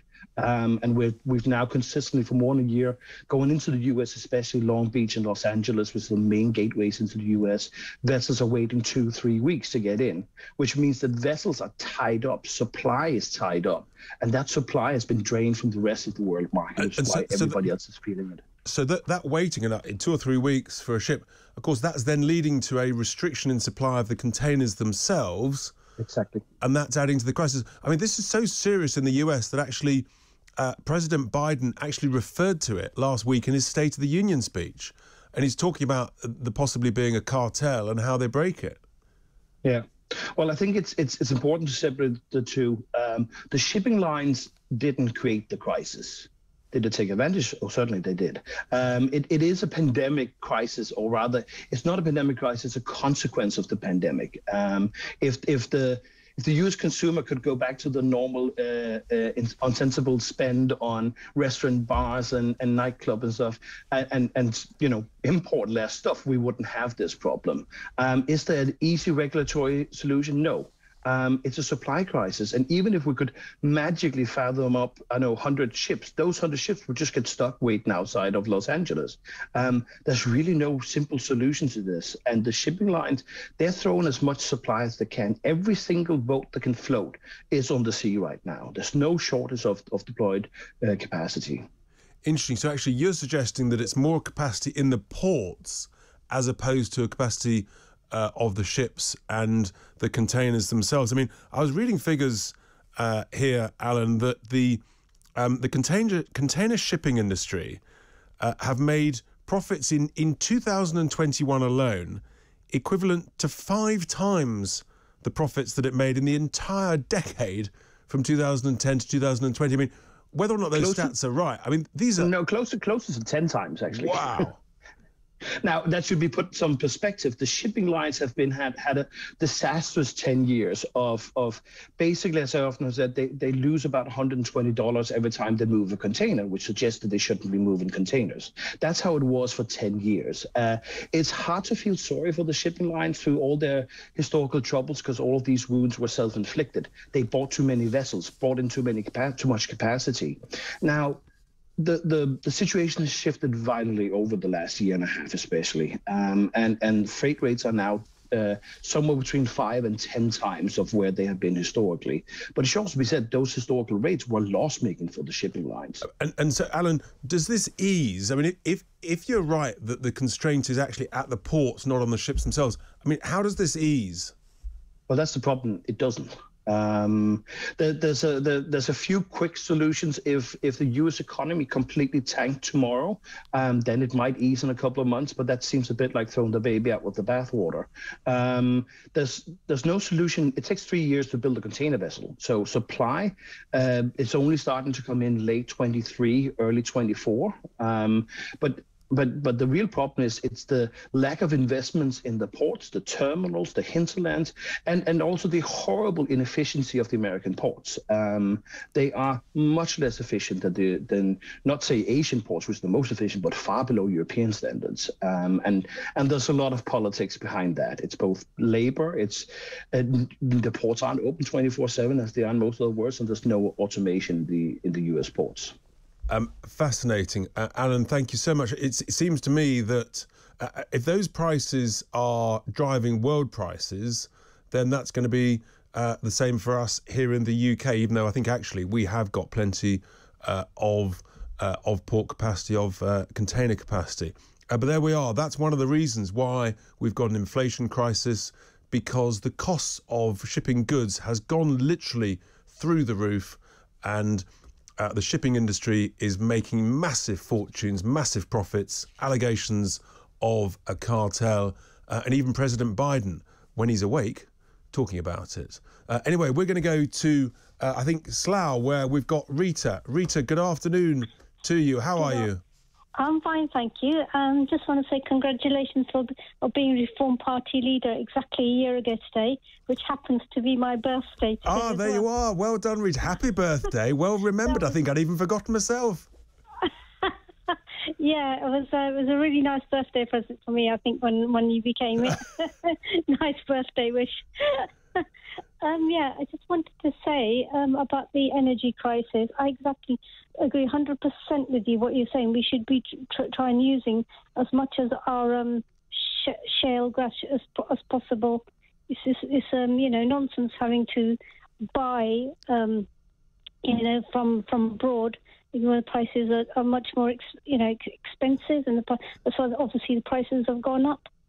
I believe in self-sufficiency a lot. This is the key, isn't it? That on things that are critical to our existence, critical to our national infrastructure, we've got to be self-sufficient, self-reliant, independent.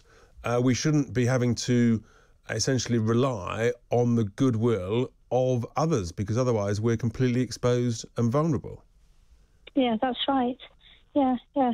And I also want to say, I hope this war in Ukraine ends as soon as possible. I hope it ends right now, to be honest. Well, of course, just mad. We all do. It's absolutely desperate, and you may have heard some of my callers earlier. That brave Ukrainian MP, just extraordinary. Yeah, that's all I wanted to say. Well, brilliant, Rita. Thank you so much indeed. So there's Rita in Slough. She supports me on the plans for a referendum on net zero. I think we're going west to Hereford, where we've got Heather. Good afternoon, Heather. Yes, hello.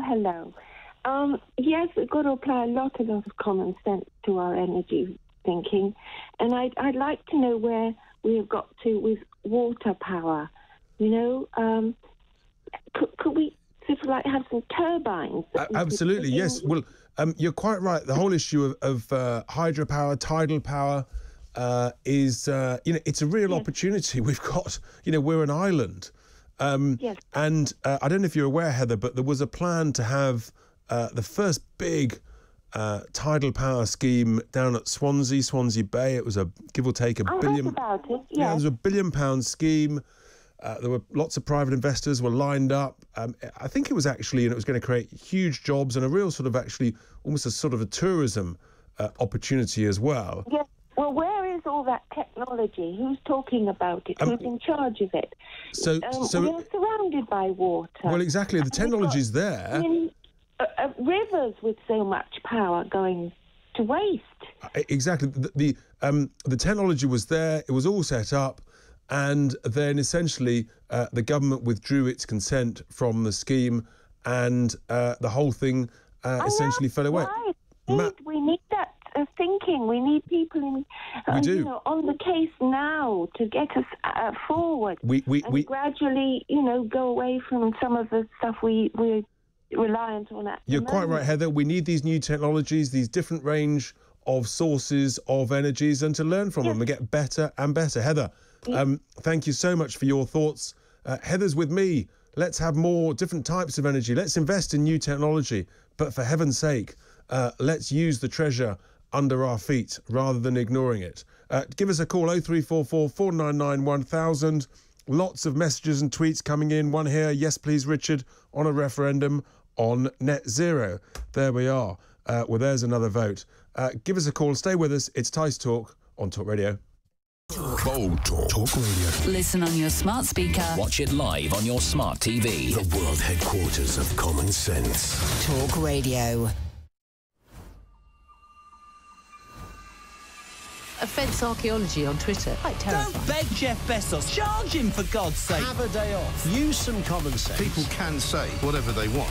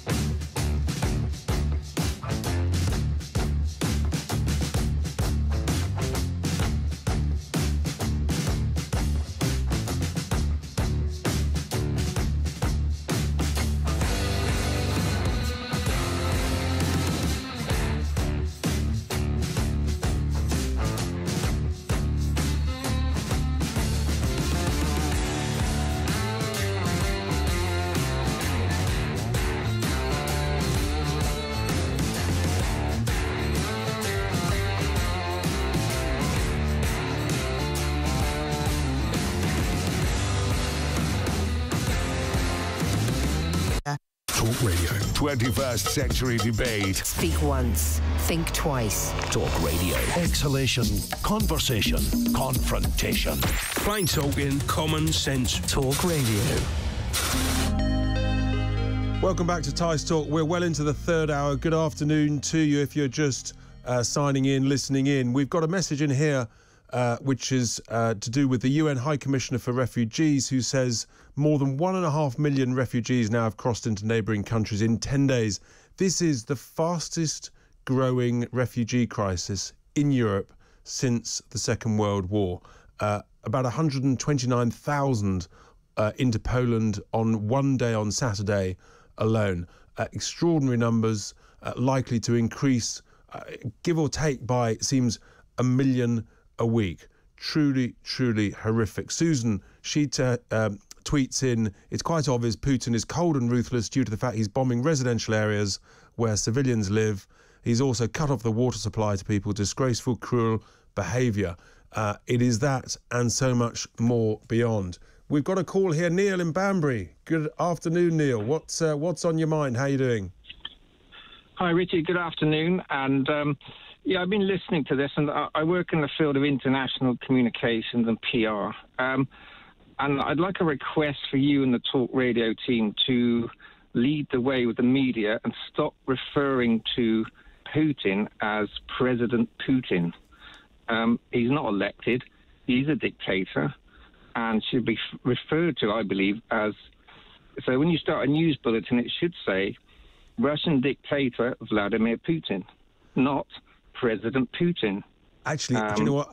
That gives him credibility. It's a really good point. I mean, technically he is the president, but you're absolutely right. I mean, his elections are a farce, and he is the bully Putin, the dictator Putin, isn't it? Well, he's got the same psychometric profile as Stalin and Hitler and other despots that have gone in history. Each time the media refer to him as president, gives him some sort of credibility and statesman-like figurehead. He's not. Let's all face it. So I think the media and the news editors could at least consider this, because each time you say it, it's giving him credibility. And Neil, do you think that he's changed in the last 15 to 20 years? I mean, 15 to 20 years ago, political leaders in the West thought he was a strong, robust man, but a man they could do business with in some way. What are your thoughts on that?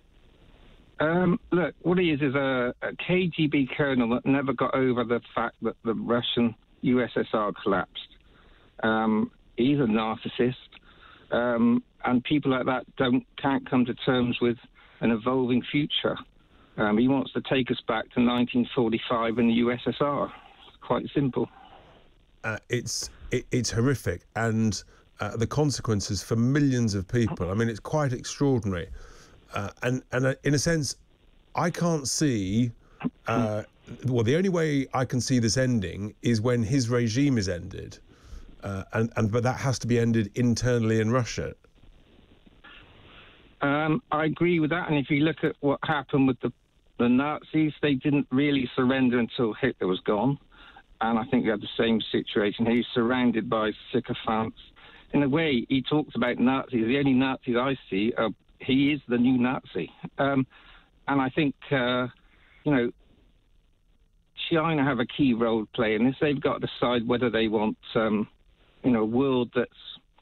do they want to be in bed with the new Nazi, or do they want a world that they can actually trade with, or a world that's actually nuclear dust? Well, that's right. And I've been talking about China, and, I've got real concerns that they're basically aligning themselves with Russia, creating this sort of a new axis of communism, and it may be that they sort of feel that if they can dictate things with certain countries that China's got in their Belt and Road Initiative, and create this whole new axis, trading together, supporting each other, then they become less reliant on the West, and Putin can sell his oil and gas to China. Yes, and I think this is a pivotal moment for the world because, it's almost a history repeat. So in the 30s, you had Imperial Japan, Nazi Germany, and their sidekick Italy. Now you've got China, Russia, and Iran. It's almost a repeat of history. And I think now the world's got to wake up. each time you click on your Amazon basket, you're buying some more rubbish from China. You know, so the West, we've all got to wake up to this. I think that's right, absolutely, Neil. And I think that China needs to know that if they were to go into, if they were going to Taiwan, then actually similar sort of sanctions would be imposed from the West as we're imposing on Russia. Because if you don't stand up to it, then the bullies are just going to keep bullying us. And it is the school ground bully, isn't it? I mean, and I think China's different because executive boards across the world went to China in the 90s because they could get stuff made cheap, make more profit. So, you know, everyone's got a stake in this, and they've got to pull back manufacturing to their own countries. Absolutely. We've got to wake up and become much more self-reliant and independent. Neil, thank you so much for your thoughts there. That was Neil in Banbury. We've got lots of messages coming in here. We've got one from Chris that says the net zero agenda's left us dependent on Russia for gas and China for lithium. Why did our politicians spend so long prostrating themselves to Greta instead of protecting our energy security? How could they be so stupid? Chris, that is so right. You are completely on it. How on earth could they have been so stupid? That's why actually I say that the government's plans for net zero are net stupid. Give us a call, 0344 499 1000 with your thoughts. Am I right? Am I wrong? Or am I somewhere in the middle? I'm not sure. Anyway, we're heading back up north to Rotherham, where I hope that Kerry is waiting patiently on the line. Hi, Kerry. Good afternoon, Richard. How are you? I'm good, thanks. How about yourself? What would you like to share with all of us? Well, I have a 21-year-old bisexual, non-binary adult child, and I wanted to share that He's a grandson of yours? It's my, son. It's my son, although he claimed he's not my son, he's non-binary. Yes. And I wanted to share that journey with you to let you know how we got to where we are now. That's interesting, Kerry. And so, in a sense, give us some thoughts on that journey. Well, at 16, he told me he was bisexual, which I was fine with. And then he had two, what they described as boyfriends, but had female genitalia, and identified as boys, even though they had female genitalia and were the same age as him at that time, which was 18. And so, although he called them his boyfriends, they were still, they've not started the transition process yet. They were still too young. Yes. And then he had a relationship during lockdown, and again, he said it was his boyfriend, but still had female genitalia. And because it was lockdown, his boyfriend moved in with us.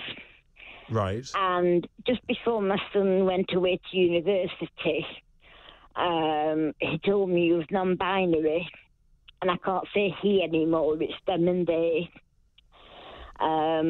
That I've not got a son anymore because he doesn't have a gender, and he's changed his name to the one I gave him at birth, and he calls that his dead name now. So he's changed his name from that to a new name? Yeah, and the name I gave him is his dead name, as he calls it. And so the new name is what, Kerry? I'd rather not say. Okay, sure, yeah, quite. But I really struggle with it because his sexual identity I've no problem with. He's bisexual, that's fine. But I struggle with the non-binary. I support him. Of course. Because he is my son, and I've got to support him. Of course, absolutely, Kerry. We're all with you on that. But what I've said to him is, I don't know whether this is a phase you're going through because you're confused, basically because you've been with two people that you call male that had female genitalia. Yes, that's indeed. enough to blow anybody's mind. So I said, look, while you're at uni, Yes. Let's call it a phase. Well, look, Kerry, our thoughts and support, and you're quite right, of course, you must provide that support and want to provide that support, and thank you so much for sharing that with us, actually, and all the emotion that has for you, and, we understand that. So, Kerry, thank you so much. That was Kerry in Rotherham with her questions and just sharing that, having a non-binary person, her son, interesting thoughts there. Give us a call, 0344 499 1000. Lots coming up in the last half hour. In particular, we're going to be talking about the tunnel under London that we've all forgotten about, cost 20 billion quid, never opened. What was it called? Oh, yes, Crossrail. Stay with us. It's Tice Talk here on Talk Radio. Bold Talk. Talk Radio. Listen on your smart speaker. Watch it live on your smart TV. The world headquarters of common sense. Talk Radio. Offence archaeology on Twitter. Quite terrifying. Don't beg Jeff Bezos. Charge him, for God's sake. Have a day off. Use some common sense. People can say whatever they want.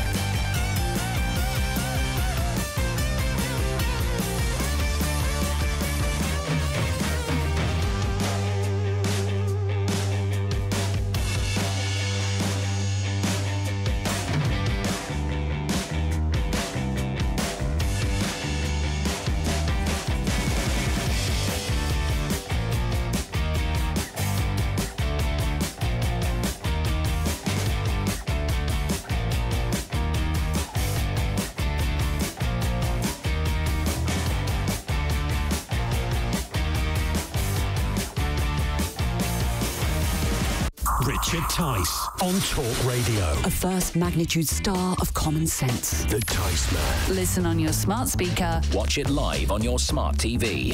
Richard Tice. Talk Radio.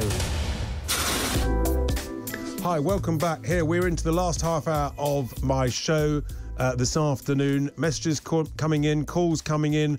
One here from Paul who says, shale gas has the major problem of polluting the groundwater with deadly chemicals. We then drink them in our taps. Paul, that is simply not true. You've been believing the nonsense, the misinformation. First of all, the chemical used is very, very mild. Secondly, it's sent down about 2 kilometres underground, whereas, of course, groundwater is much closer to the ground.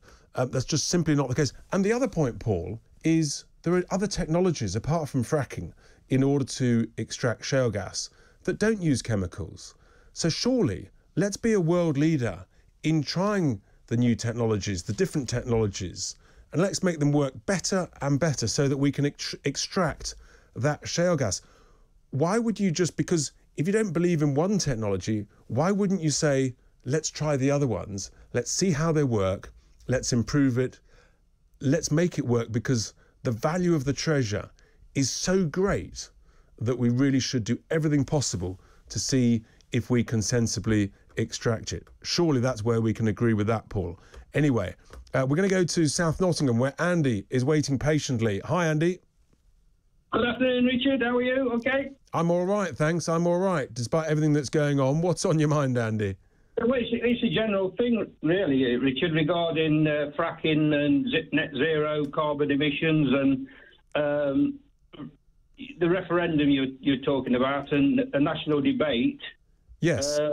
And also the influence of the mainstream media, which tends to be closing the door to the likes of yourselves. It's outrageous. I'm just wondering how we can get over all these obstacles. The great thing is, by launching a cross-party campaign involving people from all parties or no parties, we're going to force it onto the national agenda, because it's so important to our lives, Andy. I mean, it changes the type of cars we drive, the way they want us to heat our homes. They say that we've got to change what we eat, when we eat, and restrict the amount of travel. And I'm saying, look, this is life-changing proposals for us. And rather than just being sort of smeared as a denier, we need to have a proper grown-up, open, sensible, respectful national debate about it. And if it's that life-changing, frankly, we should have a referendum on the government's proposals as opposed to some other proposals that could actually be smarter.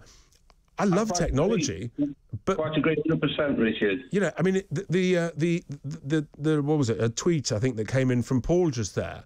He believes that chemicals in fracking could be a problem. Well, Paul, firstly, look at the information that shows that it's not. Look at what's going on in America. But even if that doesn't convince you, why wouldn't we say, I tell you what, Paul, let's agree to use one of the other technologies. Try that, improve it, tweak it, and be a world leader in it. That must be right. I find it absolutely crazy. Under the Conservative Boris Johnson, his ideas of net zero, and at the COP26 seminar, whatever you want to call it, because there's another word for it, but we're not saying it on air. I mean, it's balmy. What's going off? I mean, I've been alive through various governments now. I'm 68. I'm sort of, but I've seen a lot and heard a lot. And what we've got, Richard, is Conservative and Labour, and we're now being dragged down to, I don't know what to say really. But the cost of energy, and they're doing nothing about it. They've got to do something about it, surely. Well, the simple thing is, at the moment, everything they're doing is driving the cost of energy northwards, not southwards. And unless there's a fundamental change, and when we've got a business secretary, Kwasi Kwarteng, who writes in the Mail on Sunday today that that gas is expensive. Well, no, it's not. It's dirt cheap if it's in the ground. If it's our gas. I mean, I don't know what planet the guy's living on, but he's not living on the planet of common sense. He really isn't, and he needs to get a grip. I mean, he is a clear and present danger to the UK economy, to our businesses, and to UK citizens, and to our ability to keep warm. Andy, thank you so much for your thoughts. That was Andy in Nottingham agreeing with me. We need to have a proper debate on energy. Now, I'm delighted we're joined by the author of a book called The Story of Crossrail, which I think may have been Volume 1. Depending on how long it takes to open the thing, it may be Volume 2 and Volume 3, I don't know. Christian Woolmart, a very good afternoon to you. Nice to see you again. I think I'm seeing you.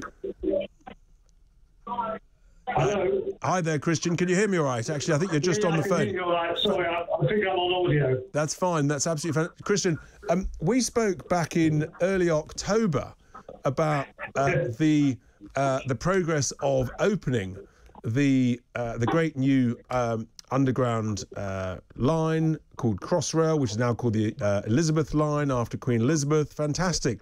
It's now March, Christian, and there's still no opening date. And we spent 20 billion quid of taxpayers' cash on this thing. What's going on?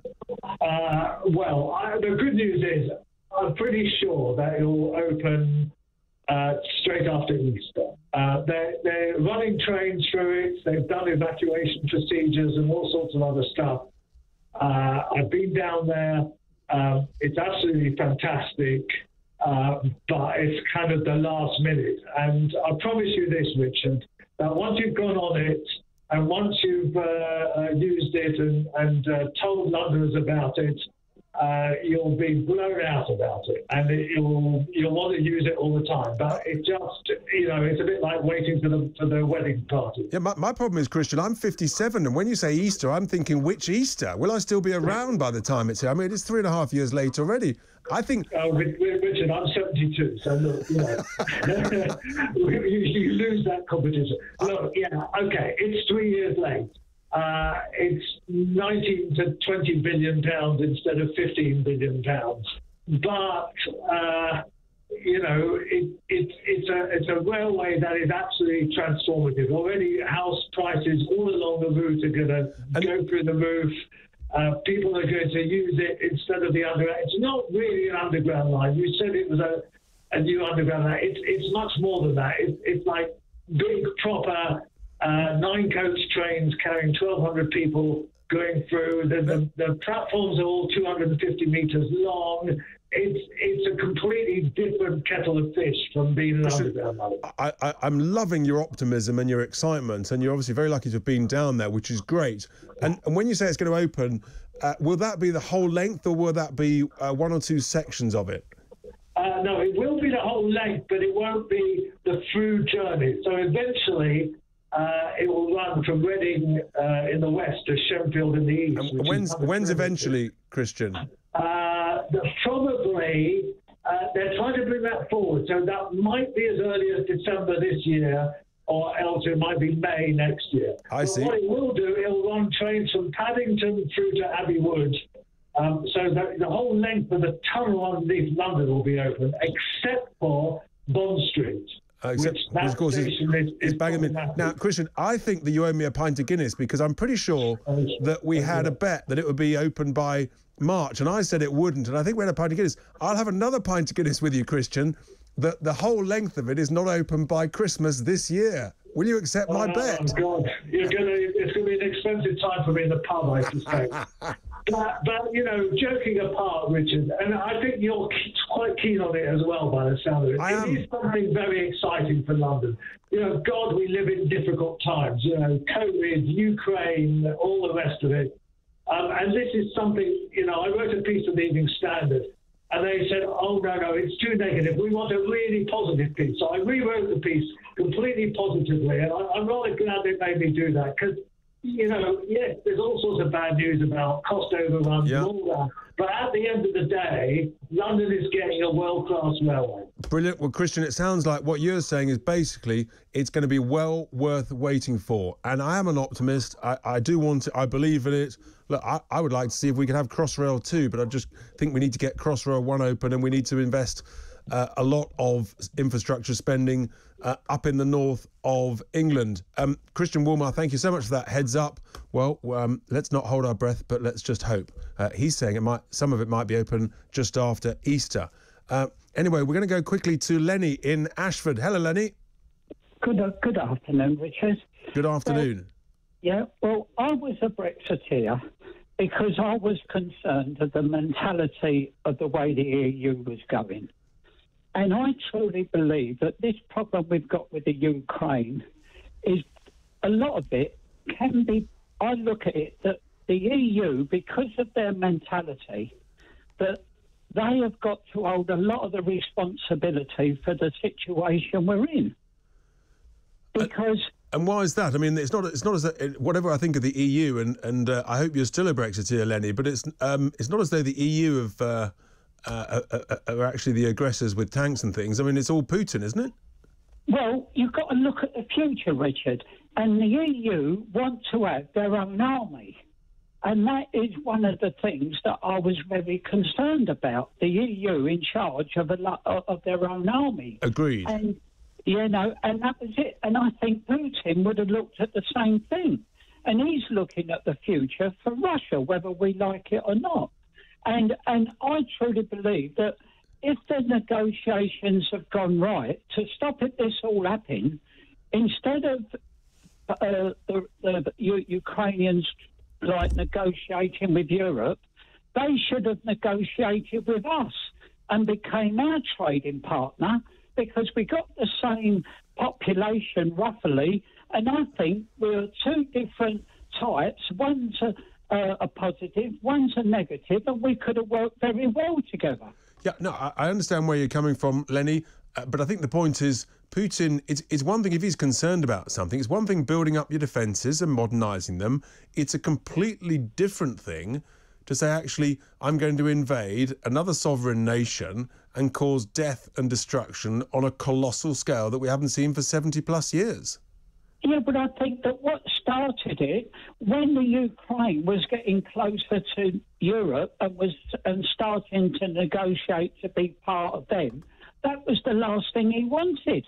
Yeah, well, he might not have wanted it, but it's a whole different ballgame to say, I'm going to invade you and kill you. Lenny, thank you very much. I'm going to have to head to the break, but thank you very much, Lenny, for your thoughts. He there being concerned that actually maybe EU expansion has been part of the trigger for this. Anyway, we'll take a quick break. Give us a call, 0344 499 1000. It's Tice Talk here at Talk Radio. Bold Talk. Talk Radio. Listen on your smart speaker. Watch it live on your smart TV. The world headquarters of common sense. Talk Radio. Offence archaeology on Twitter. Quite terrifying. Don't beg Jeff Bezos. Charge him, for God's sake. Have a day off. Use some common sense. People can say whatever they want.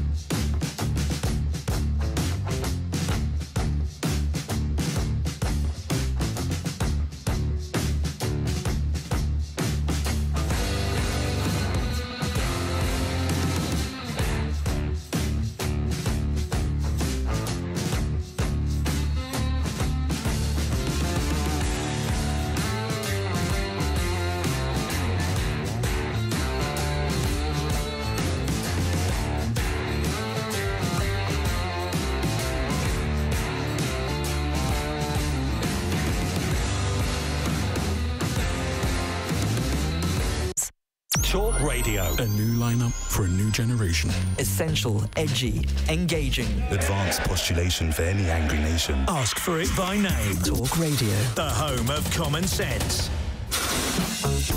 Welcome back to Tice Talk. It's been a full-on show, a full-on 3 hours, but we've still got time for a few calls, and we've got just a few messages here. Interesting one from Chris in Ottershaw, who says, I worked on percussion drilling rigs for Thames Water over 40 years ago, and we would drill through the water table and seal it off, containing the water from inside the pipes. No doubt they've improved technology since then, Chris. I'm quite sure you're right. Kevin in the West Midlands. Hi there, good afternoon. What would you quickly like to share with us all? Yes, thanks for taking my call, Richard. There was a professor that done a research field or whatever on the basis of hydrogen production. Currently, at night, a lot of the wind farms produce so much electricity, we don't use it. But we could use that using electrolysis to produce hydrogen, and he believes it would we would be able to mix 20% hydrogen with our gas supply. And I think he's quite right, actually, Kevin. That's my understanding too. But obviously, I think the technology is still a fair bit to go. Well, I've got to be honest, electrolysis is well on its way. I mean, the biggest problem for electrolysis is how you get your electricity. Yes. Because obviously it's normally done from a coal fire or nuclear or wherever it is. But if you're getting it from wind power at night, then really the electrolysis is no, that's all I'm saying. The question is the reliability of the supply of the wind power. But that's one of the future opportunities without question, Kevin. Yes, absolutely. But I genuinely believe that they should be doing it. And the professor reckons that it would be like taking 2.3 million cars off the road if this was done. That's the opportunity to keep investing. Kevin, thank you so much for that. We're going to head quickly to Leicester, also sort of not far from the West Midlands, where we've got Peter. Hi, Peter. Good afternoon, Richard.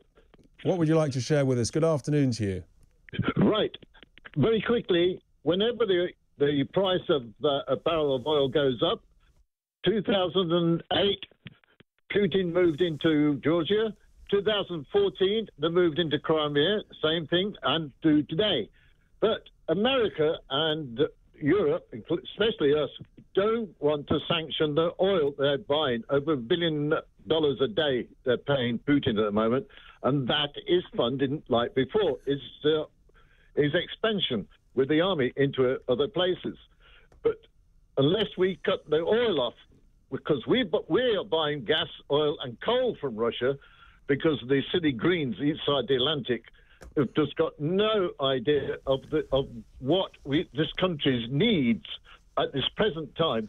Fine, new ideas for the future for saving oil and coal and everything, fine, but it's not practical nor applicable for now. We need them to stop, and to us to... There's oil off the Shetlands, there's shale oil in England, and there's more in the North Sea. And the madness, Peter, the madness of all of this is that actually bringing in gas from, whether it's from Russia or it's from the Middle East, involves creating far more CO2 to liquefy it and then to re-vaporize it. I mean, like well over 60% more CO2 than using our own gas from the North Sea or shale gas. Exactly. Well, it's virtual signalling again. We're producing outside the country because we need it, but we're not doing it, so we're green. I mean, it's nonsense. Well, it's nonsense, and Peter, the danger is we're actually sending our jobs and our money to dictators like Putin or people in the Middle East. Yes, and I've heard from my friends in America, because the Biden administration is very green, and they want a high price on oil because it will push people to EV cars. Well, but of course, the truth is, at the moment, we in the UK are having to send our money to Biden and the US in order to buy their fracked gas. Peter, thank you so much. Keep up the listening and support. I'm just going to take one more call before we approach the top of the hour. We're heading back south to Maidstone, where Rosemary is patiently waiting. Hi, Rosemary. Good afternoon. I'm pleased to be able to speak with you. I've just been thinking about this thing with Putin. I do not think he would consent to a world government, which, unless he was in charge, of course. Unfortunately, most people seem oblivious to what is going on in the world and the New World Order. They don't know. They've not heard of Klaus Schwab, who's German. They haven't heard of Soros, who's Hungarian. And the Liberal Democrats, the Clinton, Obama's, Bidens, they're all and Trudeau and Ardern, they all seem to be tied up in this. And nobody seems to realise what's going on. OK, you're talking about sort of, they're all part of what I call the Davos set. Yes, because the World Economic Forum and all of that. Yes, well, Putin would never consent to being a world government of any sort. But surely, Rose, we don't want a world government. I mean, I want independent sovereign governments running their own countries. Quite, but people don't know about it. This is the problem. I often speak to people. I mean, I'm pretty ancient. I was born in 1939, lived through Second World War, and but they don't seem to know. I mean, 2 years ago, in April next month, I was talking to my son, and I said, "There's something sinister going on." Just got this gut instinct. Yeah. So you had that concern all that time ago. When actually, well, it sounds like you were ahead of many. But, fundamentally, we want individual, democratically elected governments and leaders to be responsible to their own people. Yes. But that, I think, the way the world's going is frightening. It's pretty frightening. Rosemary, thank you so much for your thoughts this Sunday afternoon. There's Rosemary. She's concerned about, are we heading towards a world order? Well, it's been a full-on show. We've obviously caught up with the latest in Ukraine. We're having that discussion, that open national debate about net zero, about shale gas, the treasure under our feet. But talking of treasure, it's just walked into the room. The treasure of Bob Mills. Good afternoon. Bless your heart, Richie. What a cracking show. It's fascinating, isn't it? All the talk of the gas, the shale gas and all that. And you're quite right, America now is pretty much self-sufficient, isn't it? Yeah, what's on your show then, Bob? Oh, what a show. Well, we're starting with Robert Edrich, a wonderful author who's written a little sort of mini biography of his time growing up in Sheffield. Mark Thomas, the last of the true real left-wing comics. Right. A dear old friend of mine, he's coming in. And we're finishing with ceramic art and live music. So. Fantastic. All to play for this afternoon with Bob Mills. My production team have been wonderful. Thanks for keeping me on the straight and narrow. Thanks for listening. Same time, same place next week. You've been listening to Tice Talk here at Talk Radio. Bold Talk. Talk Radio. Listen on your smart speaker. Watch it live on your smart TV. The world headquarters of common sense. Talk Radio. Offence archaeology on Twitter. Quite terrifying. Don't beg Jeff Bezos. Charge him, for God's sake. Have a day off. Use some common sense. People can say whatever they want.